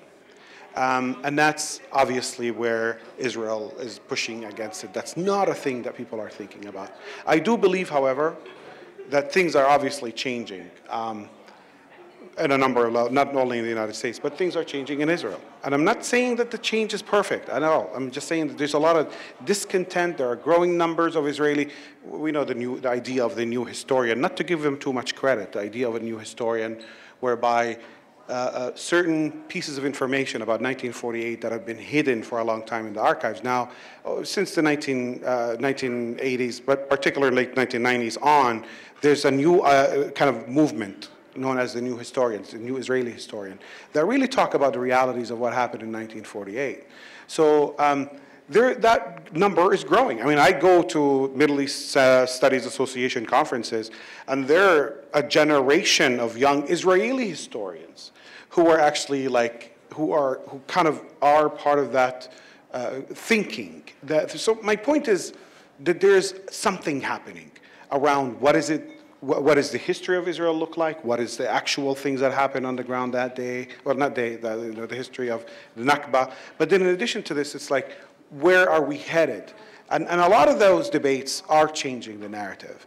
I mean, it's not only in globally, but more importantly, globally. That is really going to affect Israel in ways that we're not anticipating. I mean, anyway, I'll stop here. I'd answer that question with a question. What are the virtues of the two-state solution?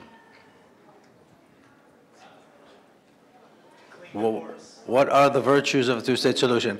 And the second question is, who gets the small portion and who gets the big portion? How is that determined? Because I think there's the assumption, for reasons beyond understanding, that the Palestinians deserve the smaller portion of Palestine, and somebody else gets the bigger portion. But why is that determined that way? I mean, why not do it the other way? So, yes, I mean, I don't know what the virtues are, and I certainly can't figure out how it's going to work, and who gets which portion, you know. So I mean, it's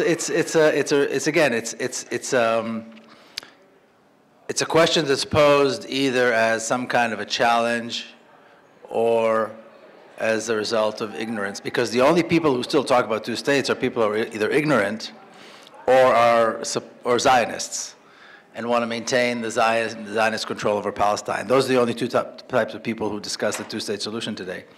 And so I always reply with it. I reply with these questions: what are the virtues, and who gets what part? And usually that's where the conversation ends. Okay, so this question, it was addressed again by Miko when he was talking about, I think, the Amnesty Apartheid report, also the Human Rights Watch report, the Beit Salem report. But this question asks, what are clear signs, for people that didn't read the report, what are clear signs and indications that Israel is indeed an apartheid state?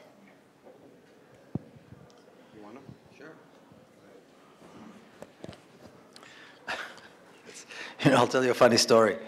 I was in South Africa, and for Apartheid Week, Palestine Apartheid Week or something, I was a guest speaker, and so the other side brought a guest speaker, an Israeli, you know, who was a Zionist.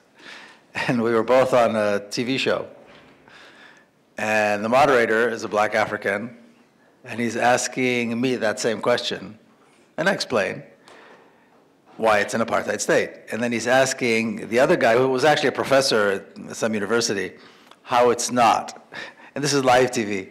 And the guy, he says, so can you explain to us how it's not? And this guy, who was a young professor, he's like, and it's live TV. And, you know, the clock is ticking. And he's just sitting there with his mouth open. And then finally it clicked, and he said, well, you can't really compare. It's not you can't compare. It's not a comparison. You can't compare, you know, whatever. I mean, Africans living in South Africa can see that it's an apartheid state. It's that glaring. It's that obvious. When you have different parts of the population, all governed by the same government, living under different sets of laws. That's it. What else do you need? Now, on top of that, the Jews live under all the same laws regardless of where they live throughout the country, right? Palestinians, the laws that govern the lives of Palestinians depend on specifically where they live. So there's an area that used to be called the West Bank. People still use that name. It's ridiculous. There's no West Bank. It's Judea and Samaria. That's it. Or if you accept that it's all Palestine, then of course it's Palestine. But there's no such thing as West Bank anymore. It's like I said, it's been integrated to the apartheid state completely, except that there are, as they define it, this is how the Israeli bureaucracy defines it, pockets of an alien population. That's how they define the ghettos where 3.5 million Palestinians live. Pockets of an alien population. This is in their literature. So you've got those Palestinians. Then you've got the Palestinians who live under one set of laws, which is military law. Then you have the Palestinians in Jerusalem who live under a different set of laws. You know, I always like, I have friends who's from Jerusalem, whose families have been in Jerusalem, recorded history of 800 years, 500 years. And they live here and they can't go back because they lost their status. And their status was, the status of Jerusalemites, Palestinians, is kind of like an alien resident. 800 years of family history, and they're alien residents. My family came from Russia less than 100 years ago or so, and I have full citizenship. I've been gone for a long time. If I go back tomorrow, there's no problem. I still have my citizenship. So that's the second part. Then you've got Gaza, which is, of course, a concentration camp.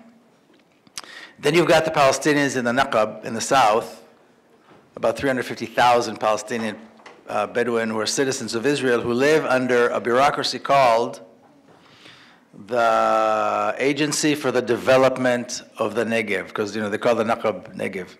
So that's a whole other agency that has its own law enforcement and horrific laws that discriminate against the Palestinian Bedouin. And then you've got the other Palestinian citizens of Israel who live in the other part of 1948.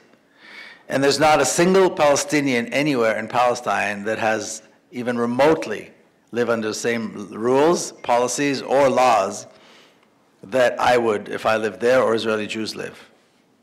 So it's not just an apartheid, it's a particularly sadistic type of an apartheid state. And it actually kind of goes back to the previous question, not the two-state one, but the one before. There was no ceasefire. There was a ceasefire.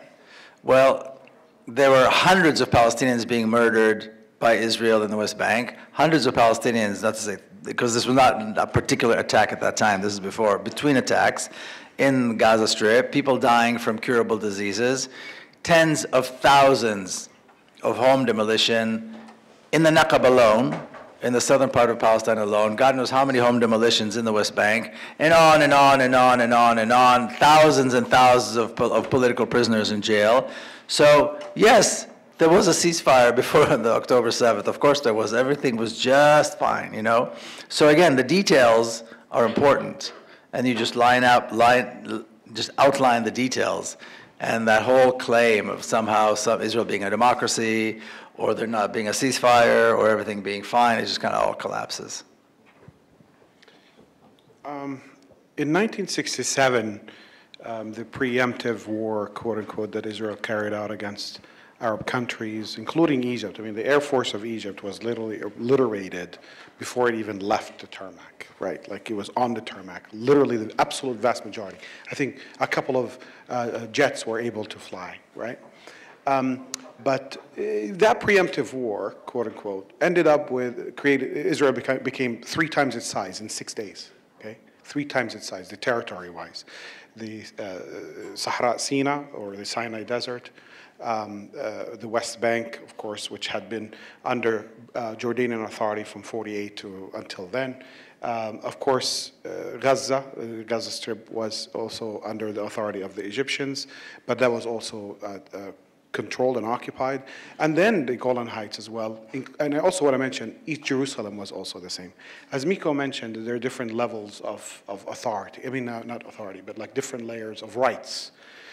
So when we talk about the different layers of rights, it's basically created kind of a hierarchy where if you happen to be a Jewish Israeli, you have the highest, pretty much all the laws that are available, that the state belongs to you, more or less.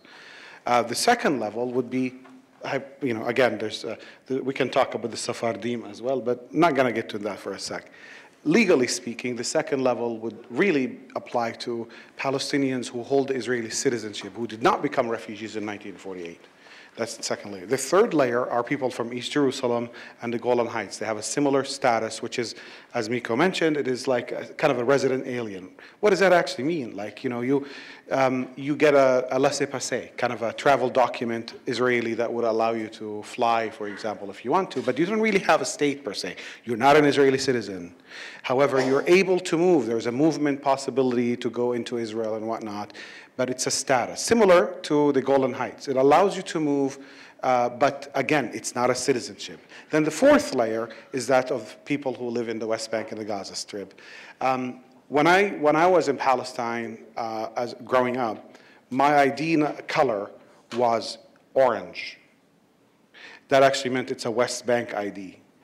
People from the Gaza Strip, their ID color was green. Not the current green, it's a different green. Yes, the old one? Oh, damn. No, the current one, okay. So the new one is different, a different color. So it's a different color ID, right? And then if you happen to be an Israeli, the Israeli is blue. It's a blue, it's kind of the casing of the identification card.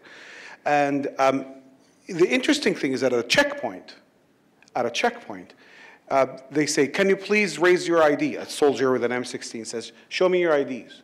And people will all raise them like, okay, all the orange to the side, all blue walk one by one towards me. okay? So it's an easy way. I mean, obviously, I'm not going to even get into how ridiculous and racist and horrendous this is. I'm not going to get into that, okay? But the idea here is that it's an easy, cheap way to discriminate against people because of who they are and the type of identity they carry. I'm not going to say that it's reminiscent of things that happened earlier in the 20th century. I'm going to keep that for you to figure out. But another... Yeah, you did. Yes, he did. But I just want to kind of emphasize the fact that internationally recognized to be the same territory, quote unquote, like let's say, for example, the West Bank is seen internationally as an occupied territory from 1967, right? The problem is that the rights of people that live on that piece of land differ based on who the hell they are. If you happen to be Jewish, as we all know, you actually have civilian law that follows you, right? And not only that, you have protection of the military and the army behind you. Sorry. That's the second. But then with regards to Palestinians who live in the West Bank, the military law is what operates in terms of how they're treated in the eyes of the law from that perspective. As such, that's by definition in by itself. I just gave you two somewhat complicated levels as to why that actually is apartheid type of a system. It's based on discrimination. This discrimination is based on different identities and so on. So that's an answer to that question. Great. Okay, this will be interesting to hear your different perspectives, but more so your different experiences. How do you respond to people claiming different definitions of Zionism? On the same note, what is the definition you abide by?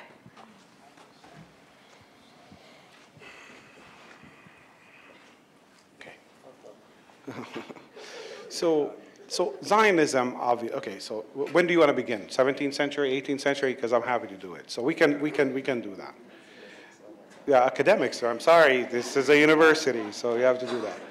So, look, the reason why Zionism exists is because of Europe. Europe had a Jewish problem, the idea of Jewish problem. As such, when European nation state was developed, it excluded the Jewish people. The Pale of Settlement is the most famous example of this, which is in Russia. Tsarist Russia established a large, humongous territory where Jews were allowed to live, period. They couldn't live anywhere else. That's where they had to live permanently. It's called the Pale of Settlements. And that happened in the late 18th century. And it remained, late 18th century, imagine that, until 1917 with the Bolshevik Revolution, until Tsarist Russia was gone, okay? So you're talking about a hell of a long time where Jewish people were excluded from that idea of being part of larger Russian society. Now that's one form of discrimination that the Jewish people were experiencing. And again, we can talk about Venice and the idea of the ghetto that's coming out of, and we can talk about it. But what I'm trying to highlight here is that it's a European problem. It's the racism of Europe that created some form of necessity to consider having a Jewish identity, that is, to capitalize the idea of nationalism. That was kind of an emergent new idea. I mean, at the turn of the 20th century, there were more kingdoms and monarchies than there were republics, by the way, you know, for those who are, no one is that old, but I want to say, for those who remember that, no one remembers that. So my point is that there were more monarchies and kingdoms than there were republics in the traditional sense. Now, why is that important? It's because the new idea of the nation state was trickling down to the rest of the world.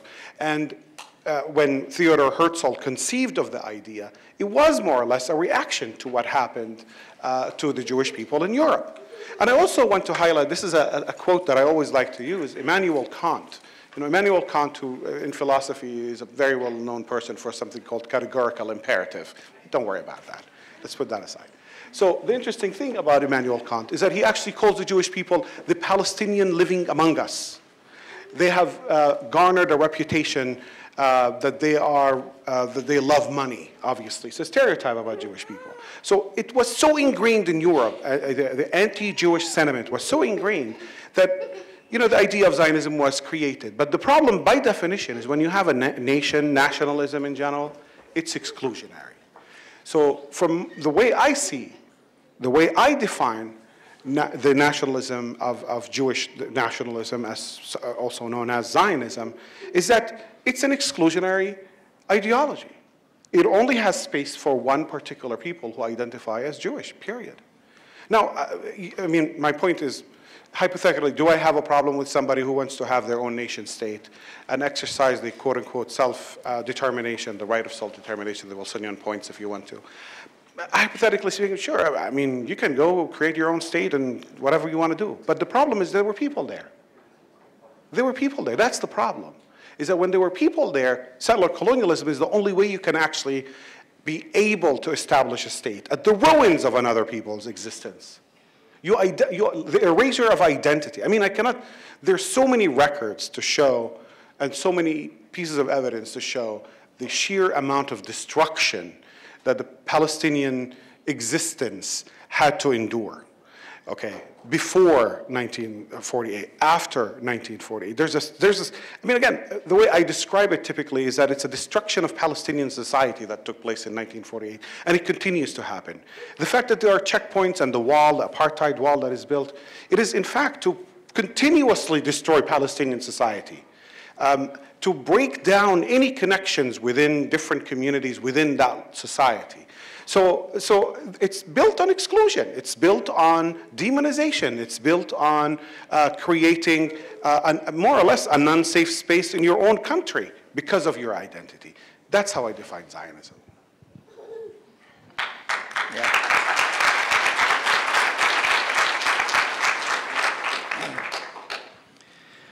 Yeah, people like to paint Zionism in like shades of gray, but the reality is it is a racist, genocidal ideology that produced a racist, genocidal state.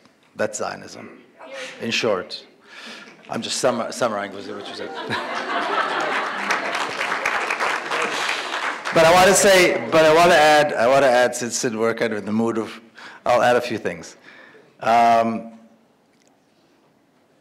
The early Zionists, now hear me out here. The early Zionists hated nothing more than Jews. I'll say it again. The early Zionists hated nothing more than Jews. If you read what the founders of Zionism said about the Jews, okay, including things like a Zionist is the opposite of a Jew. They despised Jews. And when they envisioned a state or a colony or European colony in Palestine, they envisioned it for secular European, a small group of secular European Jews who were just unhappy because they couldn't join the equestrian clubs and they couldn't join the social clubs, you know, in the countries where they lived. But when you read what they wrote about the Jews, and the Jews were the Jews who lived in the Pale of Settlement, kind of working class, people who lived in these Jewish communities, the shtetl and so on, who had beards, were religious people, God-fearing people. Now, in the year 1900, so Zionism was just, getting started, right? The rabbis of, the famous rabbis of the world got together and published a book.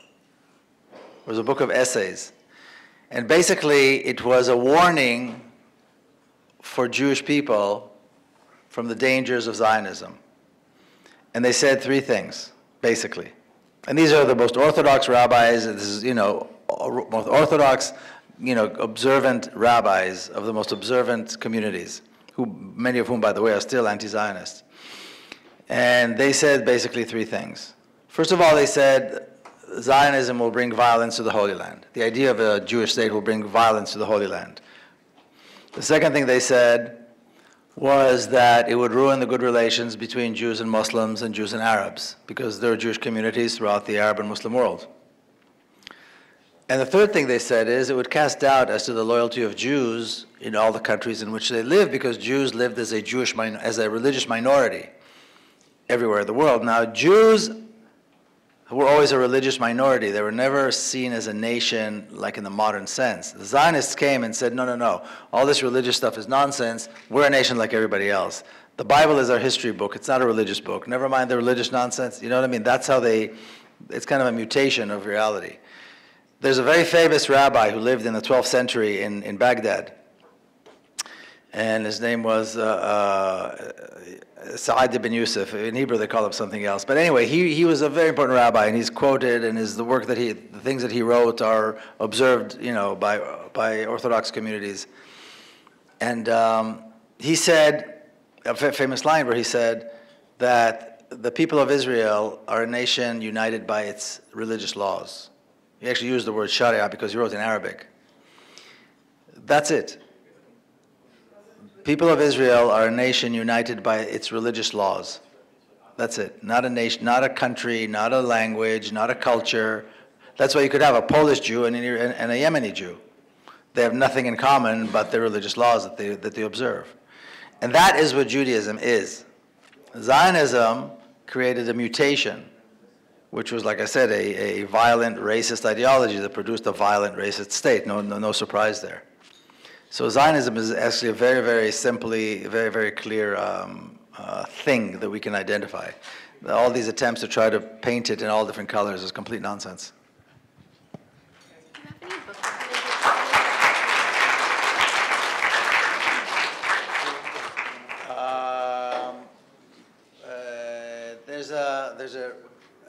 There's a great podcast called Committing High Reason, and it's by a rabbi committing high reason. It's by a very well-known Orthodox rabbi who is the biggest, the expert on the difference between Judaism and Zionism, and he wrote a book actually, like a 1,500-page book called The Empty Wagon. But he wrote it mostly to explain to Jews what Zionism really is. But it's a great resource because everything that there is to know about how racist and horrible the Zionists were and how far away they are and different they are from Judaism is in that book. But in his podcast, he interviews people and he speaks about all these different issues. And so it's a really good podcast, and so I would recommend that. I mean, the book is hard to read, like I said, because it's written for Orthodox Jews who are used to studying the Talmud, which is all very complicated, sophisticated Jewish law. So it's not really kind of something that you read. Plus, like I said, it weighs a ton. But if you look at Rabbi Shapiro, his name is Yaakov Shapiro. If you look at his stuff on YouTube, he's got great lecture speeches, and he speaks in front of Jewish communities, ultra-Orthodox communities. When they have rallies, they'll have 30, 50,000 people at a rally. And he is the expert on how Zionism is an aberration. I mean, it's as far away as you could possibly be from Judaism. Huh? Are they Masons? Okay, great. Oh, this is an interesting one. Okay, this is for Miko. As an Israeli anti-Zionist, what is the typical response or reaction you get from Israeli Zionists upon hearing your ideas? That's actually a pretty good question. Huh? It's always that, why did I have to go so far? It's like, many of them will say, you know what? I agree with you like 95%, but why do you have to be so extreme? And I was thinking, darn it, what is that 5%? If we could only identify that 5%. Well, that 5% is the willingness to see the other as equal. You know what I mean? Two-state solution is great. It's never going to happen. It's safe. It makes us look good. It makes us feel good when we talk about it. So it's a great, it's a great place to be if you want to be a little more. You still be a Zionist, but pretend that you're a little more progressive. Two-state solution is great. There's no risk. But why do I have to keep going and talk about equality and all that kind of stuff? So that's the most common response that I get. Why do I, that I crossed the line, and why do I have to be quite so extreme? I don't have an answer for that, though.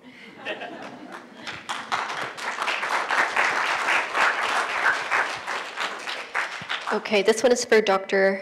Donna. As a professor, could you talk about your experience as a Palestinian professor and professor nonetheless during this time? Great, thank you for that question. I want to say that it hasn't always been friendly to Palestinians to be venturing through the academic space, especially if you're doing social science-based type of research on Palestine. That's what I do. So for me to venture into questions was that are not necessarily ones that see me in a positive light, that I'm trying to actually write a history that is against the grain, writing new forms of history, writing the Palestinian narrative in a new way, was always a problem. And you find that, actually, this is the idea of narrative, right? Whose narrative matters and whose narrative doesn't matter. The academy is a very hostile place, I'm being honest with you, okay? It's an extremely hostile place. If you are, and it's an extension of the status quo. It's an extremely conservative place, more or less, you know? Sure, you find new ideas emerging out of the academy, but that's a different story. The institution itself reinforces hierarchies in society.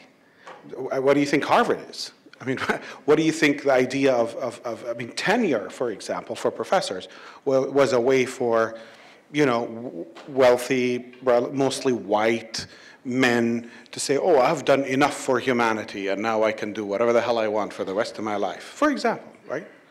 And again, tenure now is a different concept that is, well, it's dying. It's a dying concept, I want to say.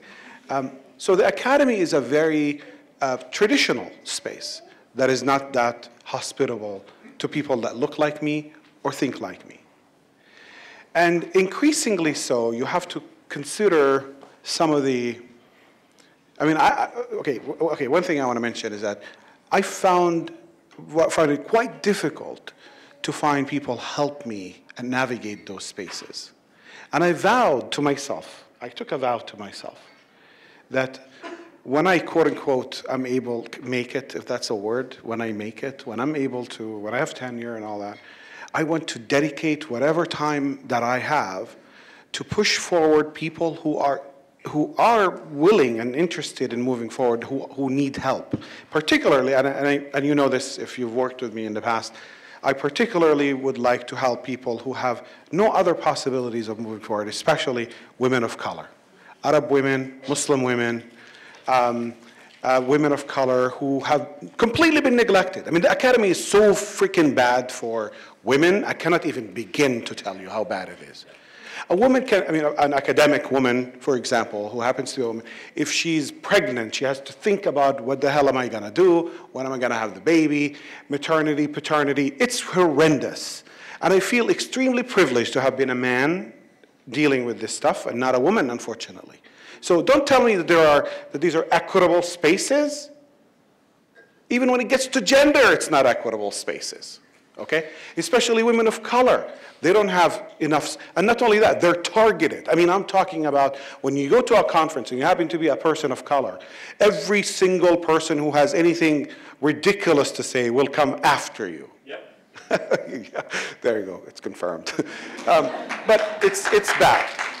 And the second part of the question, sorry I'm taking a little long, but I feel like it's important for you to know that it's been an extremely difficult, and also you have to strategize and navigate terrible folks. I'm not going to mention names because I finished my PhD from this institution, but I'm not going to get into that. So, but I'm telling you, it was, I mean, that was a long time ago, but my point is it's very hard to navigate those spaces.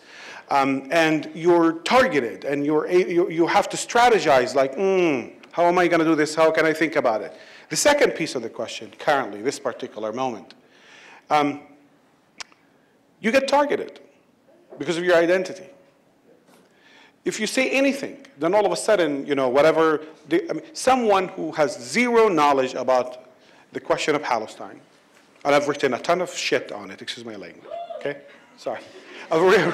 Forgive me. Okay.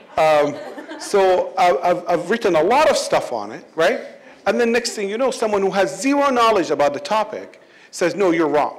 Okay, all right. But what gives you that, I mean, where is your qualification to actually tell me that I'm incorrect about the hundreds of books that I had read to come out with that conclusion? And this is what I'm talking about, is that it becomes easy for if you are trying to push against the grain, okay, anything will be used against you. Anything will be used, will be weaponized against you, okay? I mean, I know that there are Persians and Iranians in the audience. You know that quite well as well. The reason why I do this, because I know specific examples that have happened. So yeah, it's not a great place, but at the same time, it is a place. It's a way for us to present alternative narratives that are more accurate, that actually reflect reality, and to actually challenge the status quo. That is very powerful. When you're able to write a book that will change how people see specific things, that has power to it. Anyway, as I said in my talk, I mean, sometimes I feel like maybe I shouldn't have taken this path, but too late at this point. Anyway, so that's my answer to your question.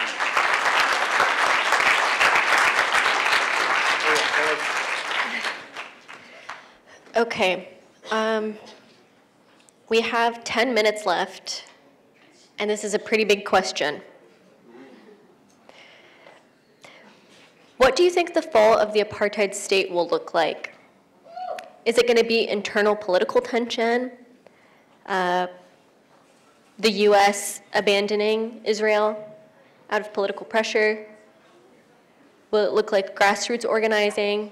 What do you think it's going to look like? You go. Nobody knows what it's going to look like, but I think we have a pretty good model if we follow what happened with South Africa. And what happened in South Africa as a result of, very courageous people, like many of the people in this room, standing up and making demands and making uncompromising demands and standing firm. The apartheid regime, or the apartheid regime had nowhere to go. They were on their knees. I said that earlier. They were on their knees. They had nowhere to go. It was done. It's not just that you couldn't go to an event in South Africa. If you organized an event, whether it's academic or athletic or whatever, if you invited a South African delegation, you would be penalized. Yep. It was illegal. That's the level of seriousness. That's the level of sanctions and divestment and boycott they were talking about.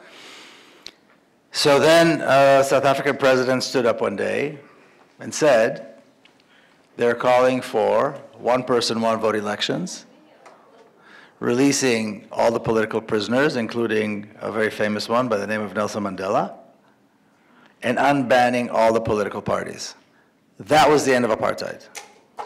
Now, I can see that happening in Palestine. Okay, now if we, get off our backsides and get to work, it'll happen sooner rather than later. It's not going to be, it's not going to come from heaven. We're going to have to do it. But if we, work hard and fast, then it can happen sooner rather than later. And then it could even be this guy who's the prime minister right now standing up and doing it. You never know. He's been around for so long, it's not very likely that he's going anywhere. So it may well be him. But the point is, it doesn't matter. That'll be, now, what I think is really important to clarify is the end of apartheid, that's base camp. That's just the beginning. That's just creating a level playing field. Now you need to have elections. Now you have to have political parties.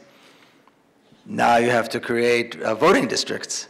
The country doesn't have voting districts. Even within 1948 Palestine, where Israelis vote, there are no vote. They have to create a constitution. You have to have a House of Representatives, you have to have an executive, and then you have to build this thing. And then you have to put in mechanisms that will allow the refugees to return. The right of return has become a bumper sticker, but it's very dangerous. It should not be a bumper sticker. It's not a slogan. The right of return, we need to be thinking of the mechanisms that will be put in place to allow the refugees to return.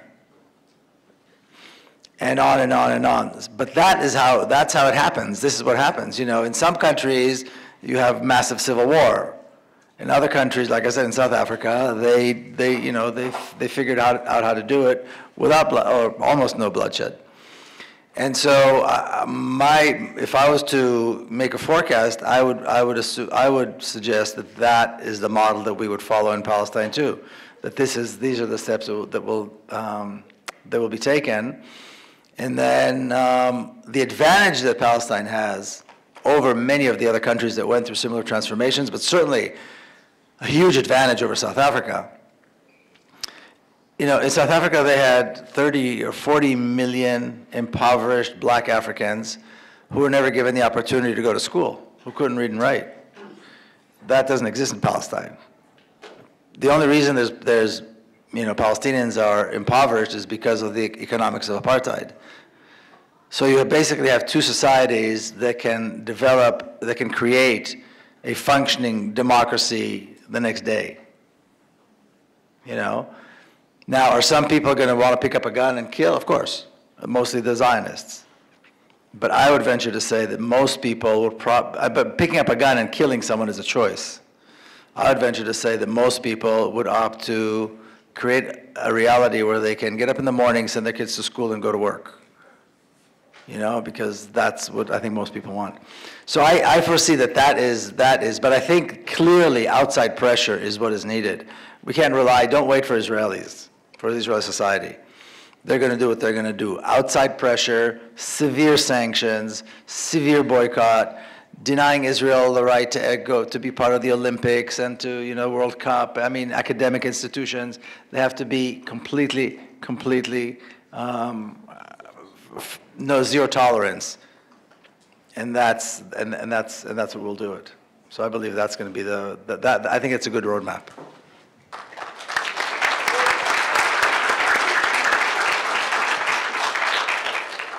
It's obviously very hard to predict what can and cannot happen, but I agree in the sense that external pressure will be significant, if not the primary reason as to why the end of the already existing apartheid regime would collapse.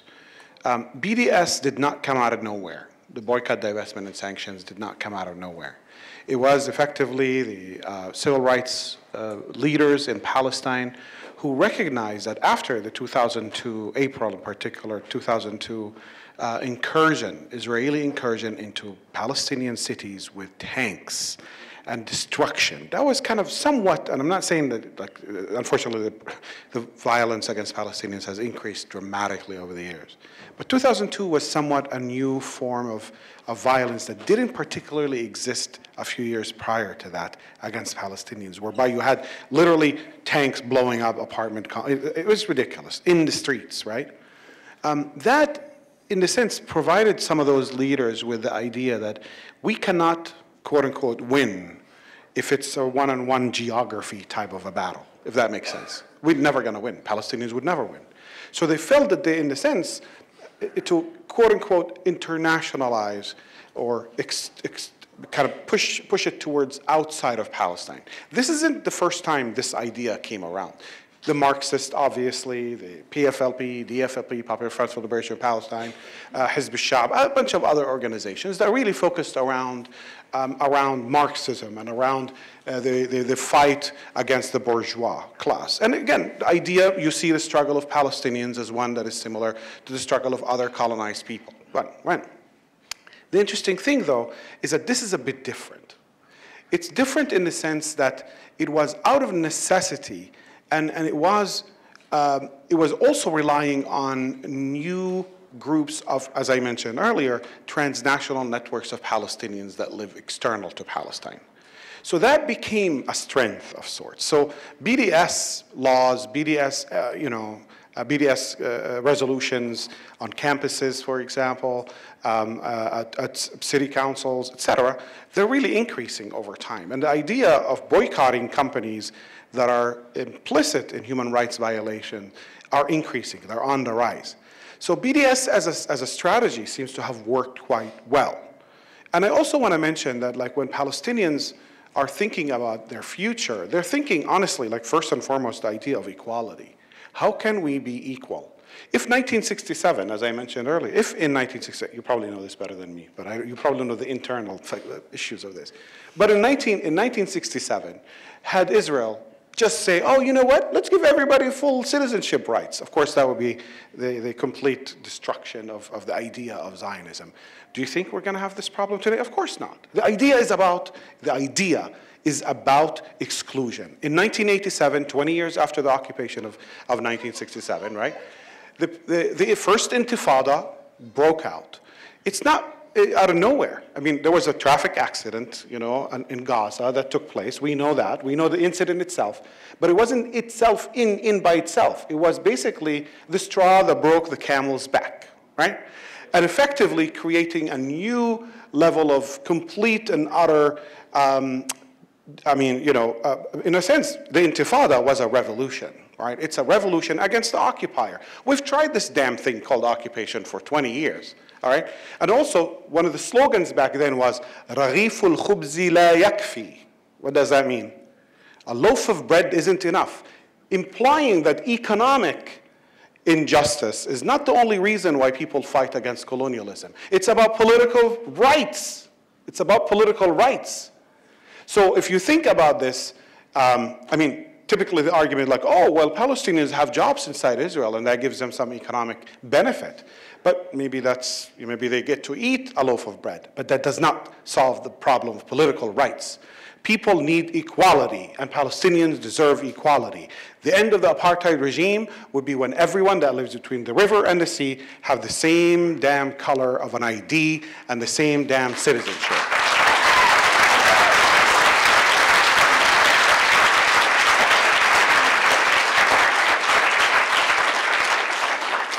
I'm so glad that this was such a fruitful discussion, and I hope that we were able to get through enough of your questions. I do just want to quickly end off. We really don't have any time left, but I think that this could be valuable. Do you have a message to offer to the students on our campus right now that have set up an encampment to push the UW to divest? Liberation zone. Sorry. Yeah, they call it liberation zones. liberation zone. Well, I think this whole evening was dedicated to the students in the liberated zones. I think that's what this is about.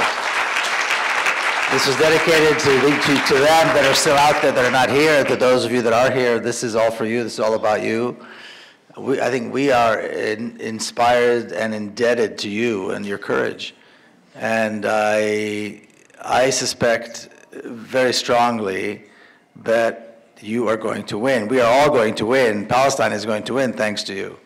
So keep it up, and let's do this. Yeah.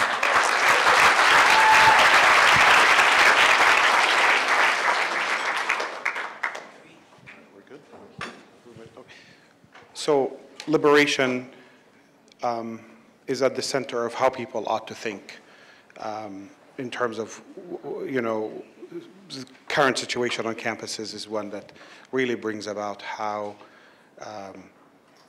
we as a people have to come around an idea, the idea of liberation, the idea of understanding that systems of oppression are there to oppress and to push against the status quo in any way possible, right?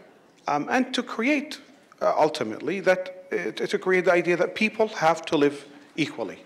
That's all I would have to say. And I wish them, I mean, these liberated zones are a reflection of courage. And as we know, campuses are places where people have differing views, and campuses are where the conversations are to be had, and campuses are where people stand against the status quo. I mean, we know that throughout history. And it's not only in the United States. This is pretty much universal. So we need to look at this movement as a way to rethink how we frame the issue of equality, frame the issue of social justice, because Palestine, whether you like it or not, is at the center of social justice globally. And a lot of us knew that a hell of a long time ago. People are just discovering it now. That's it. Thank you. Thank you so much to our amazing speakers. Can they all get a very generous last round of applause, please?